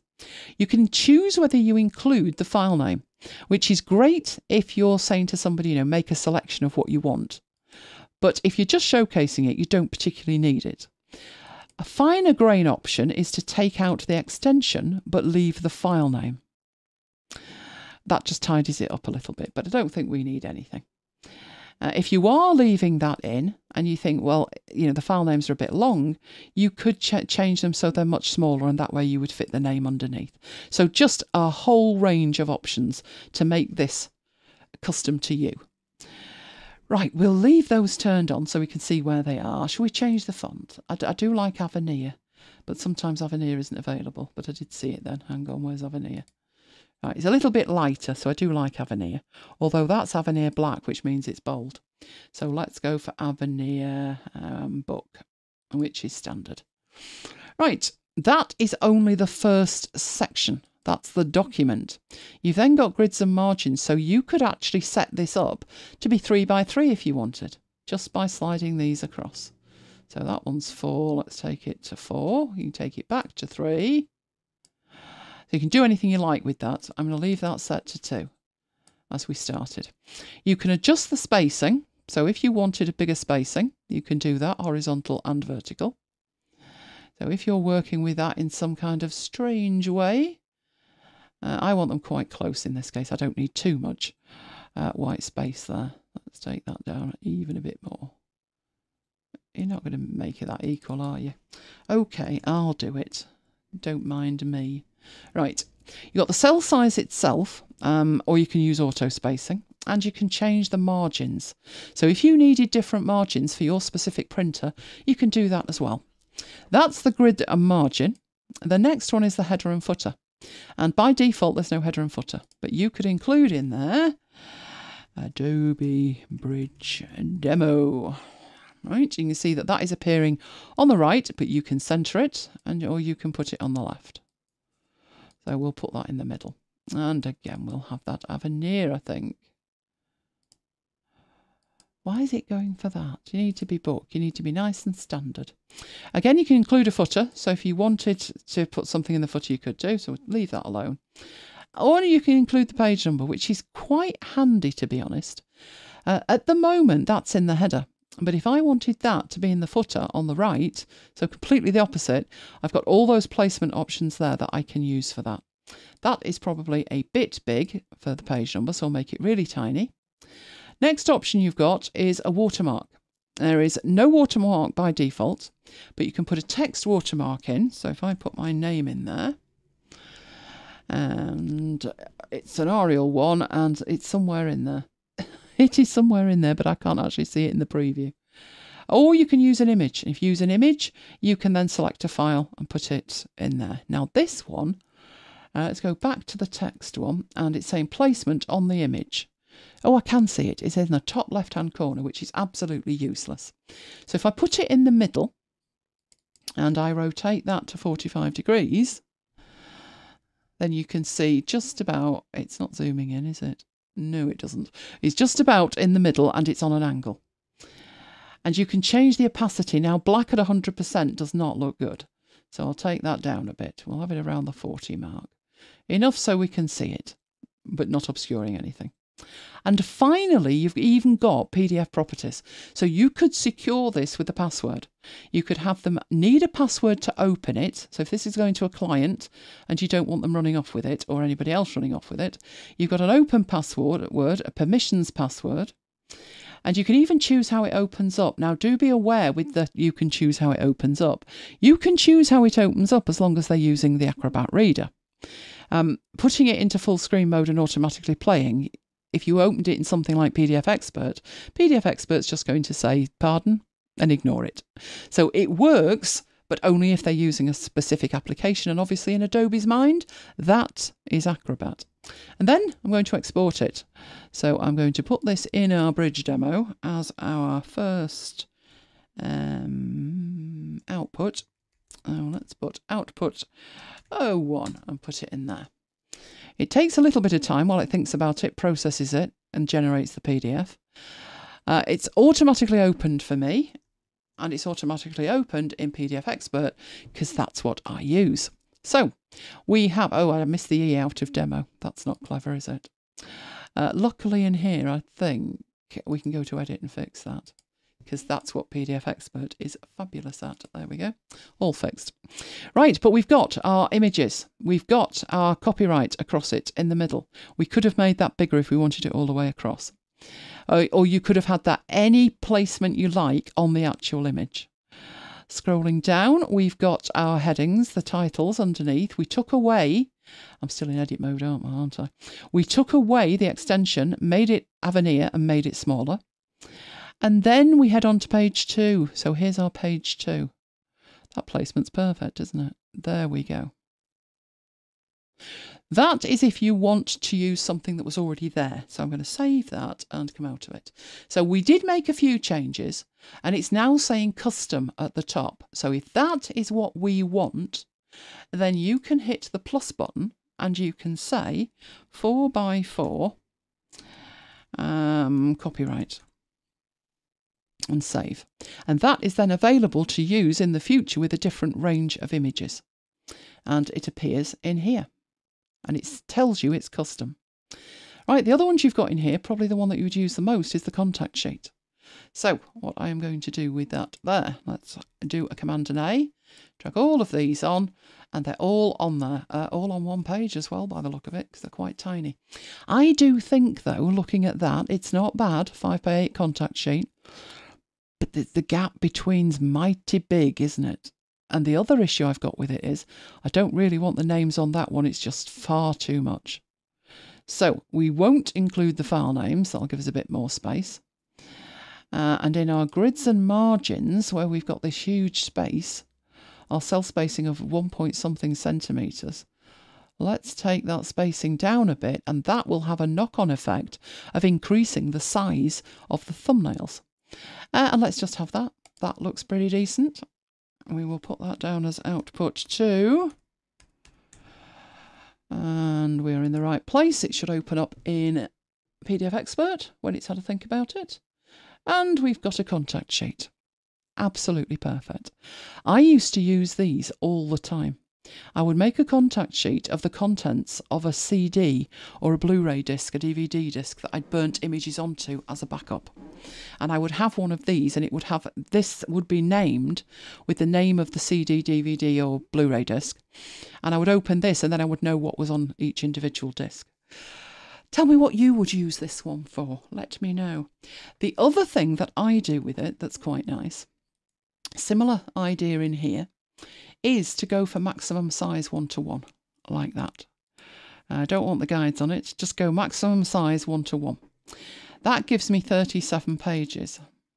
This time it would make sense, as we're working through it, in our layout, document up here, which was rotate for best fit, to actually do that. Because if we wanted to print these out at A4, there's no point having a tiny image when if you rotated it, you could do that perfectly. And then export that to PDF. So that's output 003. 03 actually. There we go. What I would then do with that to make it absolutely perfect, which I can't do in here, what it's doing is rotating the images. It is not rotating the pages, and it would make much more sense to rotate the pages. So that's what I will do with that.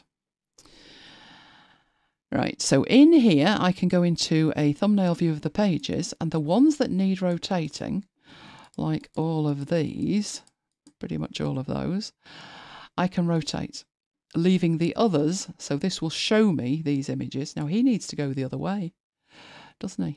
He doesn't need to go one way, he needs to go that way. But these are all going one way. I think that one's going the same way, isn't it? And I would go through and rotate the pages like that. And then I've got a lovely file with all of my images. That's a very good way to just send somebody a whole group of images where you're not actually giving them the images. You're giving them a PDF. They can view the images, but they're a lower quality. They're not the originals to actually make off with and print at massive quality, etc. And then you close that and you've got your images. As you look there, your thumbnails are the right way round. Amazing.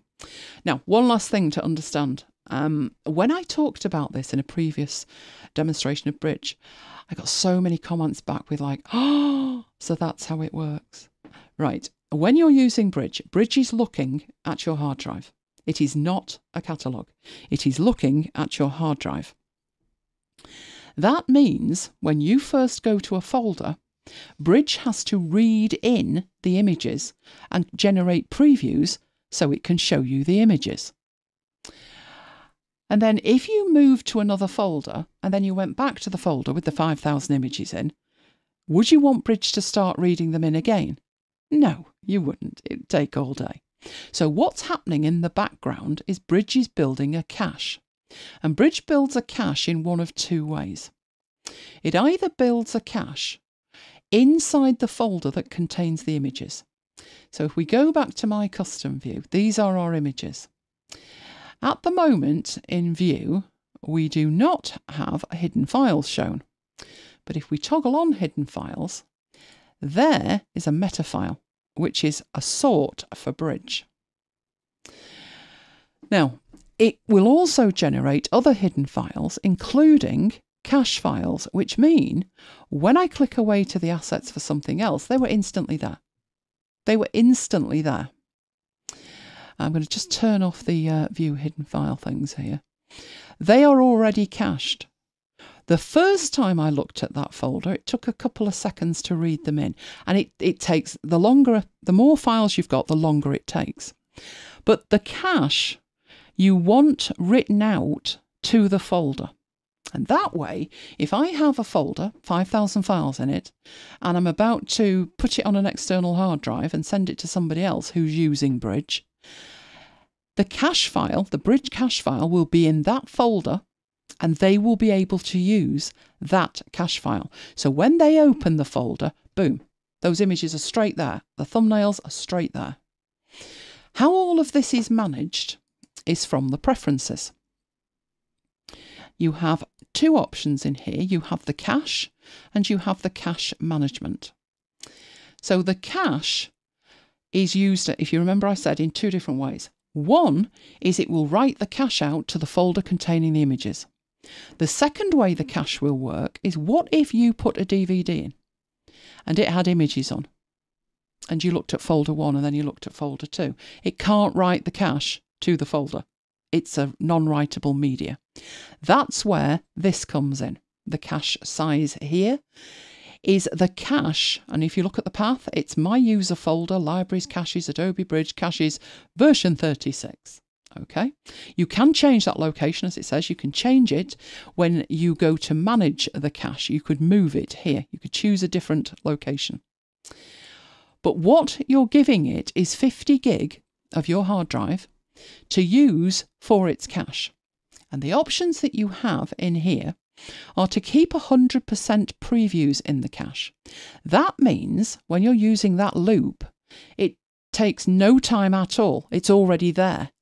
If you didn't have 100% preview and you wanted to preview it to 100%, you'd have to wait while it read the file in. So the tick is in keep 100% previews in cache, and I leave it like that. This compact cache on exit is a recommended option, and yet it's not turned on by default. I suggest you turn that on. Then you've got this option, which is automatically import the cache from folders when possible. So what this means is the cache is imported automatically when the folder having been exported is browsed. Okay? Whether you want that in or not, on or off, depends on how you choose to have your things set up. And the last option is to purge the cache when the item in there is older than 30 days. I don't have that, I leave it alone, right? So it is going to purge anything more than 30 days. That means to me that if I go back to an after hours from 2 months ago, it will have to regenerate the cache. But it's a trade-off, isn't it? You've got 50 gig. The older stuff's going to drop off the end anyway when it hits the 50 gig. And I want it kept lean and mean. So I decide I don't want anything older than 30 days. That's one thing that you can do. Right, your cache management is, the first option is to compact it. So what will happen is it will remove any obsolete records and any JPEGs associated with them. If you decide that everything feels sluggish, you don't like it, you want to get rid of the 100% previews, then that's the second option in here, to get rid of them. And then you can purge the local cache file entirely, and that will just nuke it, and you will have to start again.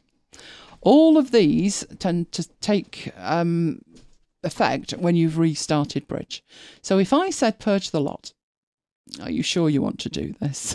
Yes, go on. You saw it regenerate. What's happening in the background, that wasn't 100% clear, was it? But obviously it builds it fairly quickly. But it nuked them all.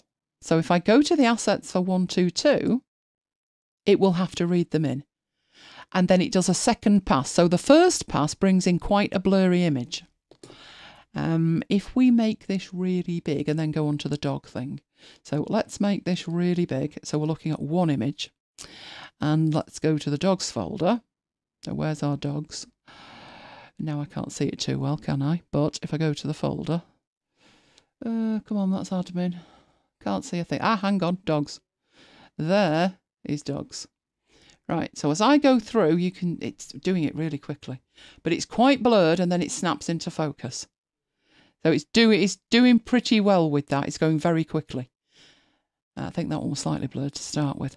But it reads them in and it's regenerating the cache. So every now and then, if you think, this is a bit slow, there's something wrong, nuke the cache. Don't be afraid to go into here and look at the cache management and see what to actually do with it. They automatically import from folders when possible. You can take the tick out of that, and in here, let's get that back to a reasonable size. We then go back and change our view so we can see the hidden files. It should build a cache outside it. There is a central cache and there is a cache in the folders. So that's how that works. Okay, so let's get rid of that. Right, I think we've covered everything. I've got my list in front of me. I think we've done it. Oh, that was rather good. Almost on time as well. Yeah, 3 minutes. 3 minutes on time. But I'm going to go into here as well. So, quick recap. We covered lots and lots of things, but we started with workspaces and the panels. We looked at the meta management.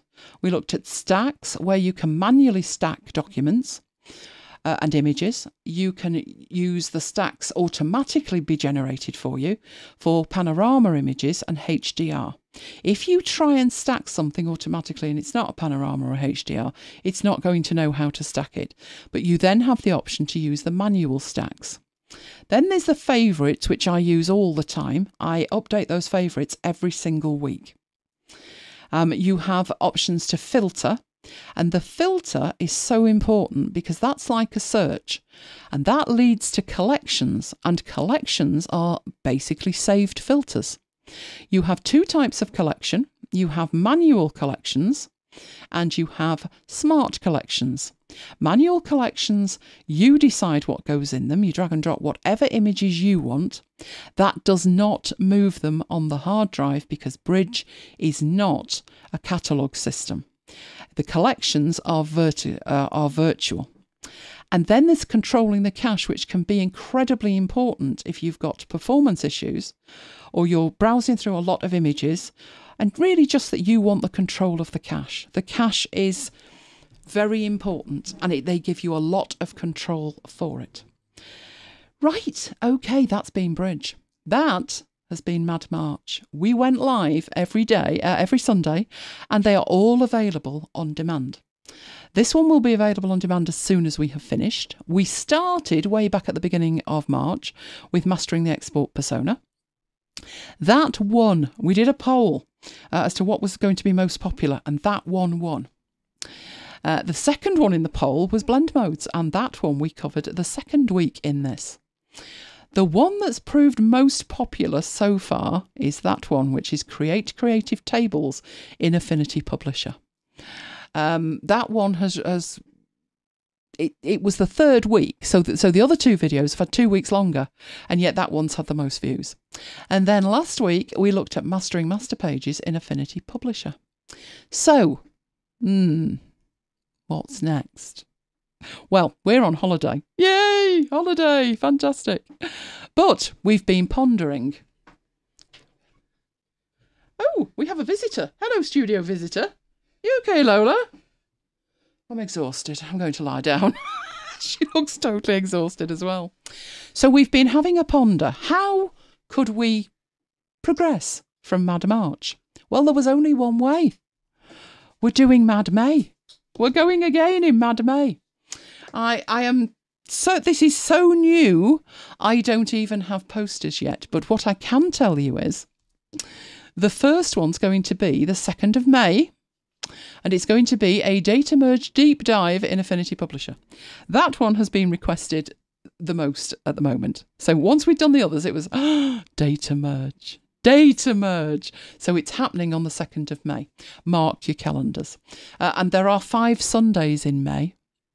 So keep your eye out on the mails, and you will get first dibs on what we are doing. In fact, at the moment, I haven't planned the other 4, so give me some suggestions. What would you like to see?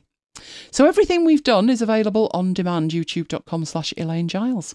Don't forget to subscribe and hit that notification bell, and YouTube will let you know what's going on and when it's going on. You can get in touch with me, all of those places. I've still left Twitter on there. I am known to visit Twitter once every now and then. But your best bet is probably elainegiles.co.uk and go to the contact form. We love you guys. If you love us, could you give us a like? Because it really does make a difference with YouTube. They also like comments. So feel free. If you've got any questions, put them in the comments below. That mail I mentioned you will find at elainegiles.com/VIP. And that's where you will get your invitations, updates, invitations to vote on the poll for what we do next. And you will find out first all about Mad May and what we intend to do. So I'm going to head into questions now. Do I have questions, Mike? There's a few. Right, let me get in here, downloading my documents. I can either read them out. No one's hearing you at the moment, but carry on. Right, okay, I've turned your microphone on. I said I can read them out if you want. Why don't you read them out and then I can have a look at them as well. Tracy said, is there a dirty hack for getting Bridge to see Affinity files? No. Right. Export them to something else. No, Bridge does not see Affinity files. It doesn't understand them. I don't know if that is a deliberate decision on Adobe's part, because my initial thought was, well, it's not going to do it, is it? And then I've been using an application for notes called Craft, and I uploaded some Affinity files, and I got previews of them all, and I'm like, oh, wow. But no, Bridge doesn't do it, so I'm afraid not, no. Okay, second question from Renee. Curious to find out about the Easter eggs in Adobe Bridge. I've not ventured into Easter eggs, so I've no idea. Is that because it's Easter? It could well be. Not specific Easter eggs. If what Renee means is tips and tricks in Adobe Bridge, then hopefully, Renee, you've seen that it does have an advantage over Finder. Is that worth an egg? There used to be a good one in Excel 97. Was that the flight sim? That was the flight sim. I got told off for that. So did I. Yeah, I went out to a company and, Don't show them that. Excel. Oh dear, they were bored before they'd started. So I promised them, but by the end of the day, I'd show them something amazing. So I shown them how to get into this flight simulator. We ended up crashing the entire system. Yeah, we didn't do that again. But I enjoyed myself. Right. Tony says, could you export the PDF into Affinity? Yes. Okay. You would export it as a PDF and then just open it up into Affinity. So anything that you wanted to do with that PDF, you could then take it into Publisher or wherever and make any changes you want. You saw me correct it in PDF Expert. So it's totally editable. There are different kinds of PDF. And by that, I mean actual international standards for PDF. There are huge variations in what a PDF can do. Some applications that export things like a contact sheet, export it as a contact sheet, fair enough, but it's an image. It's one image, and you couldn't edit the text underneath it or the titles. But that actually exported it in an editable format where you can edit it. So you saw me do it. It's a very good quality PDF, that. I mean, you could even, if you wanted, if you've only got the PDF, move a couple of the images around. You could really edit that to a great degree. So yes, you can. Tony also says in the chat, simply brilliant, with capital with brilliant. Thank you, Tony. Thank you. Can't see the chat at the moment, but He I will says, in a thank minute. you, Elaine and Mike. I did nothing. Yes, you did. You were sat there manning the questions. Yeah, that's true. And final question is from Jose or Jose. And it says, you said that Bridge is totally independent, so if they decide to close the Creative Cloud account, I presume, can you still use it to find your files? Now, when you say close the Creative Cloud, okay, there's a couple of things you could mean there. You could mean close the Creative Cloud app on your desktop. The Creative Cloud app on your desktop really needs to be running to provide a link to Adobe for updates and stuff. If you close it, Bridge will still run for a certain amount of time. But sooner or later, you're going to have to open the Creative Cloud app to be able to update Bridge or see what's new in Bridge. That's one thing you could mean. The other thing you could mean is, what if you delete your Adobe Creative Cloud account? In which case, again, Adobe Bridge will run for a certain amount of time, and it does that, and it could be minutes, days, weeks, I don't know. I've not done it. But it does that in case you have a problem with your internet. So what a Creative Cloud is there for is to contact the mothership and get updates and news. They invite you to free training courses and stuff like that via Creative Cloud. If it's not running or it can't get to the internet, so some people are actually like offline for days on end up a mountain, aren't they? They will give you a certain grace period during which the software will still run. But eventually it's going to say, you're going to have to contact the mothership just to reactivate Bridge. So you can't really run it in perpetuity, if you know what I mean, forever, without that Creative Cloud account. And you really need it for the updates. But if you mean close the Creative Cloud app, then you can do that. But again, you're going to need to activate it at some point for it to contact the mothership. It's just the way that it works. Does the meta include the URL from where a photo was uploaded? So where you've downloaded it from, it depends whether that meta was there to start with. If you want to add it, you can. If it's already there, then yes, it will access it for you. Most photos that come from stock libraries tend to have a lot of meta in them. There are some other photos that are coming from places like, is it the Smithsonian? Have like a huge library that you can download. They are meted up to the hilt, and they will include that URL for sure. Other people who just upload a few files and you download them, they may never have had that information in them to start with. So it just depends on the files themselves. But you can add anything you like to it. So if you've downloaded, 50 files from a genealogy site and you want to remember which ones they're from, then just write it to the meta. Like you saw me write the original file name and then pull that back. Okay. One last question from Tony. Yeah. Are the links clickable if you take it into Affinity? Which links would these be? I'm guessing he's talking about exporting the PDF to Affinity. But there would be no links in it to start with. There are no links in that PDF. The PDF that I created, the contact sheet and all of that, it didn't have any URLs in it. So there was nothing that was actually clickable. I don't think there's a way to get anything in there that's clickable. There was nothing that was a URL, was there? No, the file names underneath that I had on some of them, they were just text. If there was anything clickable, it would depend. I don't know the answer to that because I don't see a way to create anything clickable in there. Tell you what I'll do. We will come out of this presentation at this point. Let's move over there. And we'll see. So we've exported it. I'll tell you what we'll do. We'll go to PDF Expert and we will open that file. So the one that did have some text in it. Where is my mouse pointer? Oh, good grief, we're doing the mouse pointer hiding thing again. Let's play with Elaine's mind. Right, there is a file. Okay, we have some text in it. I can go into Edit up there. Oh, I have selected the whole thing. Right, if I haven't got the link for what's actually showing on YouTube at the minute. Hang on. Got myself. Now hearing myself in stereo. Okay. Right, I've got the text selected. And one of the options that I've got when I edit a PDF is that I can go in and put a link in it. So I want to put a link on there. And the destination of that, where it's going to, is to a web link. And the web link it's going to is that, which is this on YouTube. Okay. And then I come out of edit mode and I now have a link in there. So let's save that. But I've manually added that link in PDF Expert, which is between Bridge and Publisher. So let's close PDF Expert down. And where did I put those? Was it on the desktop? No, it wasn't. I put them neatly away. Good grief. Right, so it's the first one we're looking at. It's that one. That's got a link on it. So what I'm going to do is right-click and open it with Publisher.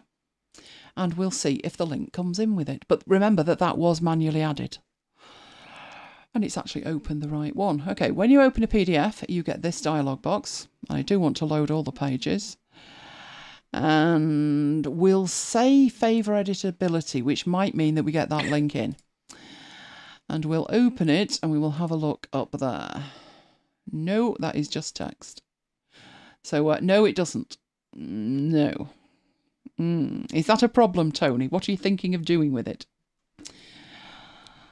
I do like Pentacon 6 Expert. I love the name. Goodbye. Glad to have you with us. What were you thinking of doing with it, Tony? What I'll say is the link part of Affinity Publisher was added as an afterthought. It wasn't there in the initial beta release, and it was the first thing I wrote and said, are you thinking of putting some links in here? And the answer was no, they weren't, because Affinity Publisher to them was to output to paper, and clickable links don't translate well to paper. And I said, but I need to make PDFs and I need to have clickable links in them. And if I don't, I'm going to be forced to continue to use Keynote. And about 3 or 4 weeks later, there was a beta, another new beta. The new beta came out, and as luck would have it, they had added the PDF linkability. But by comparison to the rest of the interface, it really does look like it was bolted on after, because it was. It was. So I'm sure they're going to improve that in the future. I mean, they must be working towards some kind of digital output, like straight to EPUB, straight to Kindle. That would be amazing. And maybe they will sort out the look of the links that way. But at the moment, it doesn't look like it, no. But do let me know what you were thinking. Let me know what you were thinking. Okay, I'm going to go back over there. So, how are we for questions and who's looking forward to Madam A? You were going to have it, to have a click to go to an information page about the carpet range. Well, you can add it. You can add it once you've got it into Publisher. Do you know how to add links in Publisher? Let me get in here. Right, let me make sure that you can see my screen before we go any further, or that won't do any good at all, will it? If we wanted this thing here to be a link out to the video from today, in the text you have an option, where are we, to insert a hyperlink. And that gives us this, it was an afterthought dialog box, literally. At least they line up now. They didn't before. Right, you choose a hyperlink type. The first type of hyperlink is to a document page within this file. So if I wanted to say a link that goes to document 2, then I could create it. The other things that you can do is go to a URL. So you put in there the URL. The character style is talking about what this looks like. And there is a character style in here called hyperlink. So you might as well use that. And then click OK. And that makes it look like a hyperlink. And when you export it from Affinity Publisher, it is actually a hyperlink. So if we go and export that, go to a PDF. Now, there is a trick here. The trick is to make sure in the preset that you choose a preset that supports clickable links. This will trip you up a million times. If you say press ready, if you say for print, if you say flatten, they do not support clickable links. Digital does. These versions of PDF are the ones that I said are the international standards, and I can't remember off the top of my head which ones support clickable links and which ones don't.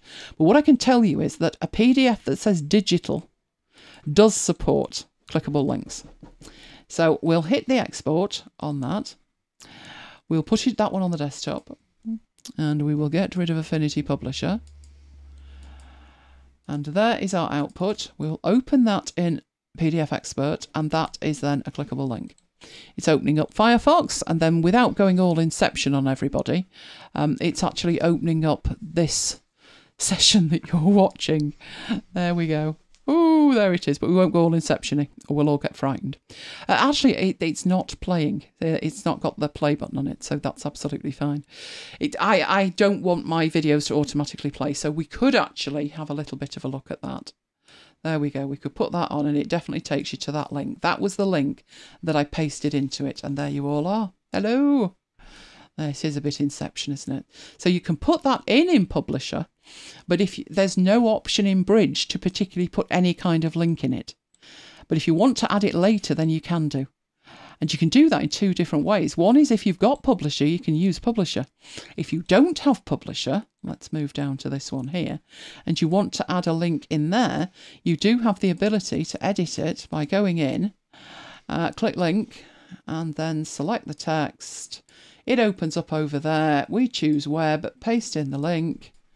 So you can do it in either way. It doesn't matter. And then as soon as you come out of edit, you've got a link. Now, the difference between the two is that this one's a link, but you don't know it's a link until you hover over it. And that's why this one is styled with that hyperlink style. So anybody looking at that, it's blue, it's underlined, it's a link. How do you know that? Google. Google decided blue and underlined was a link, and we've all lived with it ever since. So that's how you would know that was a link. Obviously, you could work around it here. How could you work around it? Well, we have in here that we know that there's a link in there, but what we could do is do that.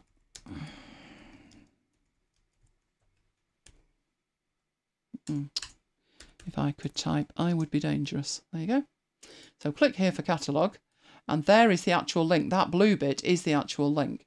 So you can either edit the text first and then put the link on it. I'm just going to leave it like that. And now click here for catalogue. And when you hover, you know you should click there because it says you should click there. So that's a different way of doing it in there. So you don't need Publisher. But if you've got Publisher, Publisher's a really nice way of doing it. But it's hardly worth taking it to Publisher if that's all you want to do with it. Because you can do that in other applications, PDF Expert being one of them. Okay. So, what else have we got in the chat? Who's going to be here for Data Merge, 2nd of May? Mad May. Oh, Affinity finally got back to Kim. With the links pulling through long after I'd sorted her out. Bless them. They must be busy. Do you ever get those I call them snotograms, from a company that's like, this is important to us. You know, your inquiry is important to us. See you in 3 weeks. Yeah, I got that this week. I did. Oh, Renee, Mad May, PDF export request. PDF Expert. Oh, Expert, right. Need the glasses, don't I? Okay, PDF Expert. That's a good one, Renee. That is very good. Yeah, mine this week was Ulysses. Ulysses have made lots of changes, and I must admit, in the last year, I've not been impressed with the changes. I can see why they've done it, but I had a different workflow going on. And you've now moved my cheese. So can you kindly put my cheese back where it was? But I was beta testing the last one. It was fine. It was absolutely fine. So I thought, great, they've added a really good feature. I'm cool with this. New version came out. I installed it. Not worked since. Beta was fine. What's happening with the new one is it won't back up. There's a file in there it just doesn't like and it won't back up. So the only option I had on this dialogue was, forget it. I thought, well, I'll forget it. I don't mind. Or send a support request in. So I thought, oh, never mind, forget it. I don't mind that it didn't back that up. Every 10 minutes, this can't back this file up. Contact support. I can't back this file up. Contact support. So I did. I contacted support. I clicked the button. A mail was automatically generated with all of the information in it. And I hit send. And I got an automated reply back that said, this is very important to us and we'll get around to you at some point. And I thought, I do hope it's in my lifetime. But who knows? I don't know. I don't know. Okay, we will put Mad May's PDF expert request in the pot and see what happens. But Tony wants that as well. Okay. And Peter wants the Finder request. Oh, was that like I did the other night? All of the hidden secrets that are in Finder that Apple make completely undiscoverable. And then when you find them, you're like, oh, wow. Like that. Finder's so good and yet it's so bad all at the same time. I have a love-hate relationship with Finder. It's great when it works. I do have Pathfinder as well, which is incredibly good. If you've got setup, that's included, isn't it? Is Pathfinder in setup? I've got this vague idea it is because I remember Jonathan getting giddy. I don't know, but we will take anything that you put in there now or contact me. Any suggestions for Mad May because I'm going to be organising it in the next 10 days. Yeah. So get your requests in. Okay, Peter. Okay. It is. Yeah. I thought it was. So if you've got setup, then you've also got Pathfinder. What I could do is show you do like a head-to-head with would you really want to invest in Pathfinder for what it can do? Obviously, I've been using it for years, so yes, I do. But then I play around with a lot of files. As you can see, I'm jiggling thousands and thousands of files on my 14 terabyte drive that's now working. Is it better than Alfred? Is what better than Alfred? Is Pathfinder better than Alfred? They're not comparable. Alfred can do Finder stuff if you want, but Pathfinder is actually an entire Finder replacement. So instead of opening a Finder window, you would open Pathfinder and work with your files in there. One of the huge benefits that Pathfinder had was the ability to have multiple tabs in a single window. Finder caught up with that. But the other thing it has is a dual pane view, which was what I wanted. I wanted it. Because we used to use an app called Directory Opus on Windows. And wasn't there another one? Began with an N. Something Navigator. Not Netscape Navigator. No, something else. But Directory Opus was just, oh, that's amazing. So I was looking for something like that when I moved to the Mac, and there wasn't many options. But now you've probably got two really decent options. Pathfinder's one alternative, and Forklift is the other. So both of those are very good. We could do a three-way comparison, couldn't we? I will have a ponder how we will do this best, but I will put all of these suggestions of yours in the pot. Mike's making a list as we speak, aren't you, Mike? Yeah. Peter says he may still need to look at Pathfinder. Finder will show me the breakdown, but you can't print out the hierarchy. You can't print out the hierarchy. Oh, would we like to print out the hierarchy for free? Is that what we would like? Not to have to buy another app or fiddle with another app. You know what's coming next, don't you? Right, let's open that up. Right, if I do that and I go into that, I'm testing this before I share it with you because I don't want to look a complete idiot if it doesn't work. Oh, good, but no t-shirt. But I'm sure there's a way to do that. Okay, one option. Let's share this. Why are you no moving? Oh, I'm sharing the wrong thing. Okay. Right, what I've got there is all the files that I've been using today. So all folded up. We do have a hierarchy, but there's not much of a hierarchy. Did I put that in there? No, I didn't, did I? That's unfortunate. Right, what I'm going to do there, select the lot, Option key, right arrow, they're all open. Command and A selects the whole lot. Command and C, and then go into a text editor and paste. And you get all of the files. Unfortunately, not indented. I'm sure I had that indenting at one point. I wonder if it's the text editor I'm using. Let's try that again. No, I'm not getting them indented. I'm sure there's a way to have them indented. It could involve the terminal. That's it. Could involve the terminal. Not sure, but you can get a file list if that's what you want. And you literally just copy the files, the lot, and then paste them into a text editor of some description. Anything. Or Excel. You get it indented in Excel? Don't know if you get it indented. Oh, you want me to crank up Excel? There we go. There's Excel. Or numbers, maybe. Oh, hang on. It's still not passed that across. Right, I'll do that again. Right, and now I've got Excel in the background as well. Right, let me make sure you can see my screen. Come on. Right, you can see my screen. Okay. Right, I've got some files in folders. The other night, so the question was asked, if you have folders within folders, how do you unfurl them all at once? And the answer is you hold the Option key down and click the right arrow. So Dogs 2 is a folder inside admin, and there they all are. And there's Dogs 1, and we've got some others, HDR complete, and you know, it comes all the way down. So there is a full hierarchy, and you only need the one shortcut key. Right, then Command and A, and then Command and C. And then I go into Sublime Text, which is just a text editor, and I can paste. So if you do want a printout, there used to be two ways to do that on Windows, didn't there? You could do a printout to a file, or you could do a printout to a printer, paper, ink. So if you want a file list and you want to print it out, then just print it out from there. The problem is that's not indented. It doesn't have the structure of those files. It has the actual files. So the next thing I tried was a different text editor. And I tried it in there, and that was what I got. So it doesn't indent it in there either. Mike's grand idea at that point was copy them again and then paste them into Excel. If this goes badly, I'm blaming Mike. Right, so go into Excel, blank workbook,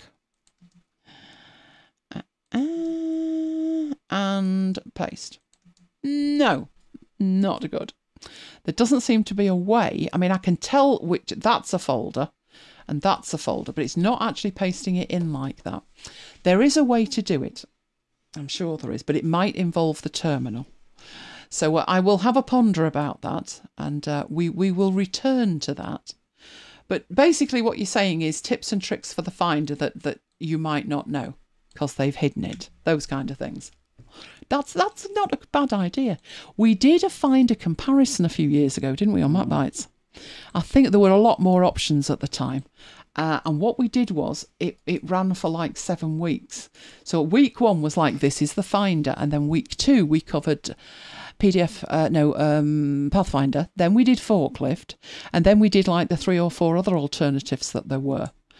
But that was many, many moons ago. Must have been about 2010, 2011. It was a long time ago. I don't suggest you dig it out and watch it because it would be really out of date. But yeah, we could do one of those. You never know. You never know. Right, okay, any more questions or is that it? I've got a tick in every question that's been asked. Fantastic. I've also got some follow-ups here and comments and thank yous. So thank you very much for all the thank yous. Oh, Paul says all the Mad March videos were great. We've heard Tony, simply brilliant. Thank you. And Kim says thank you for all of Mad March. Excellent. Well, Mad May coming to a screen near you soon. So make sure you subscribe to the channel. Make sure you are subscribed to the newsletter. And I will send things out as and when. So I know the first one's going to be data merge because I have had 27 mails about data merge. Honestly, it's like more data merge. Data merge. So the first one is going to be data merge. And then we can think about it. Okay. Right, we will be going live in another hour and a half. We need to eat something first, don't we? Oh, Dee's just arrived, just as we're heading off. Oh, poor Dee. It's all right. It'll be available on demand as soon as I press stop here. And Kim's looking forward to Mad May. Excellent, excellent. Right, okay then. In that case, I'm going to say good afternoon from me. And good afternoon from me. Yes, they can hear you, Mike. Carry on, not a problem. Okay. And we will both see you next time. Stay safe, guys.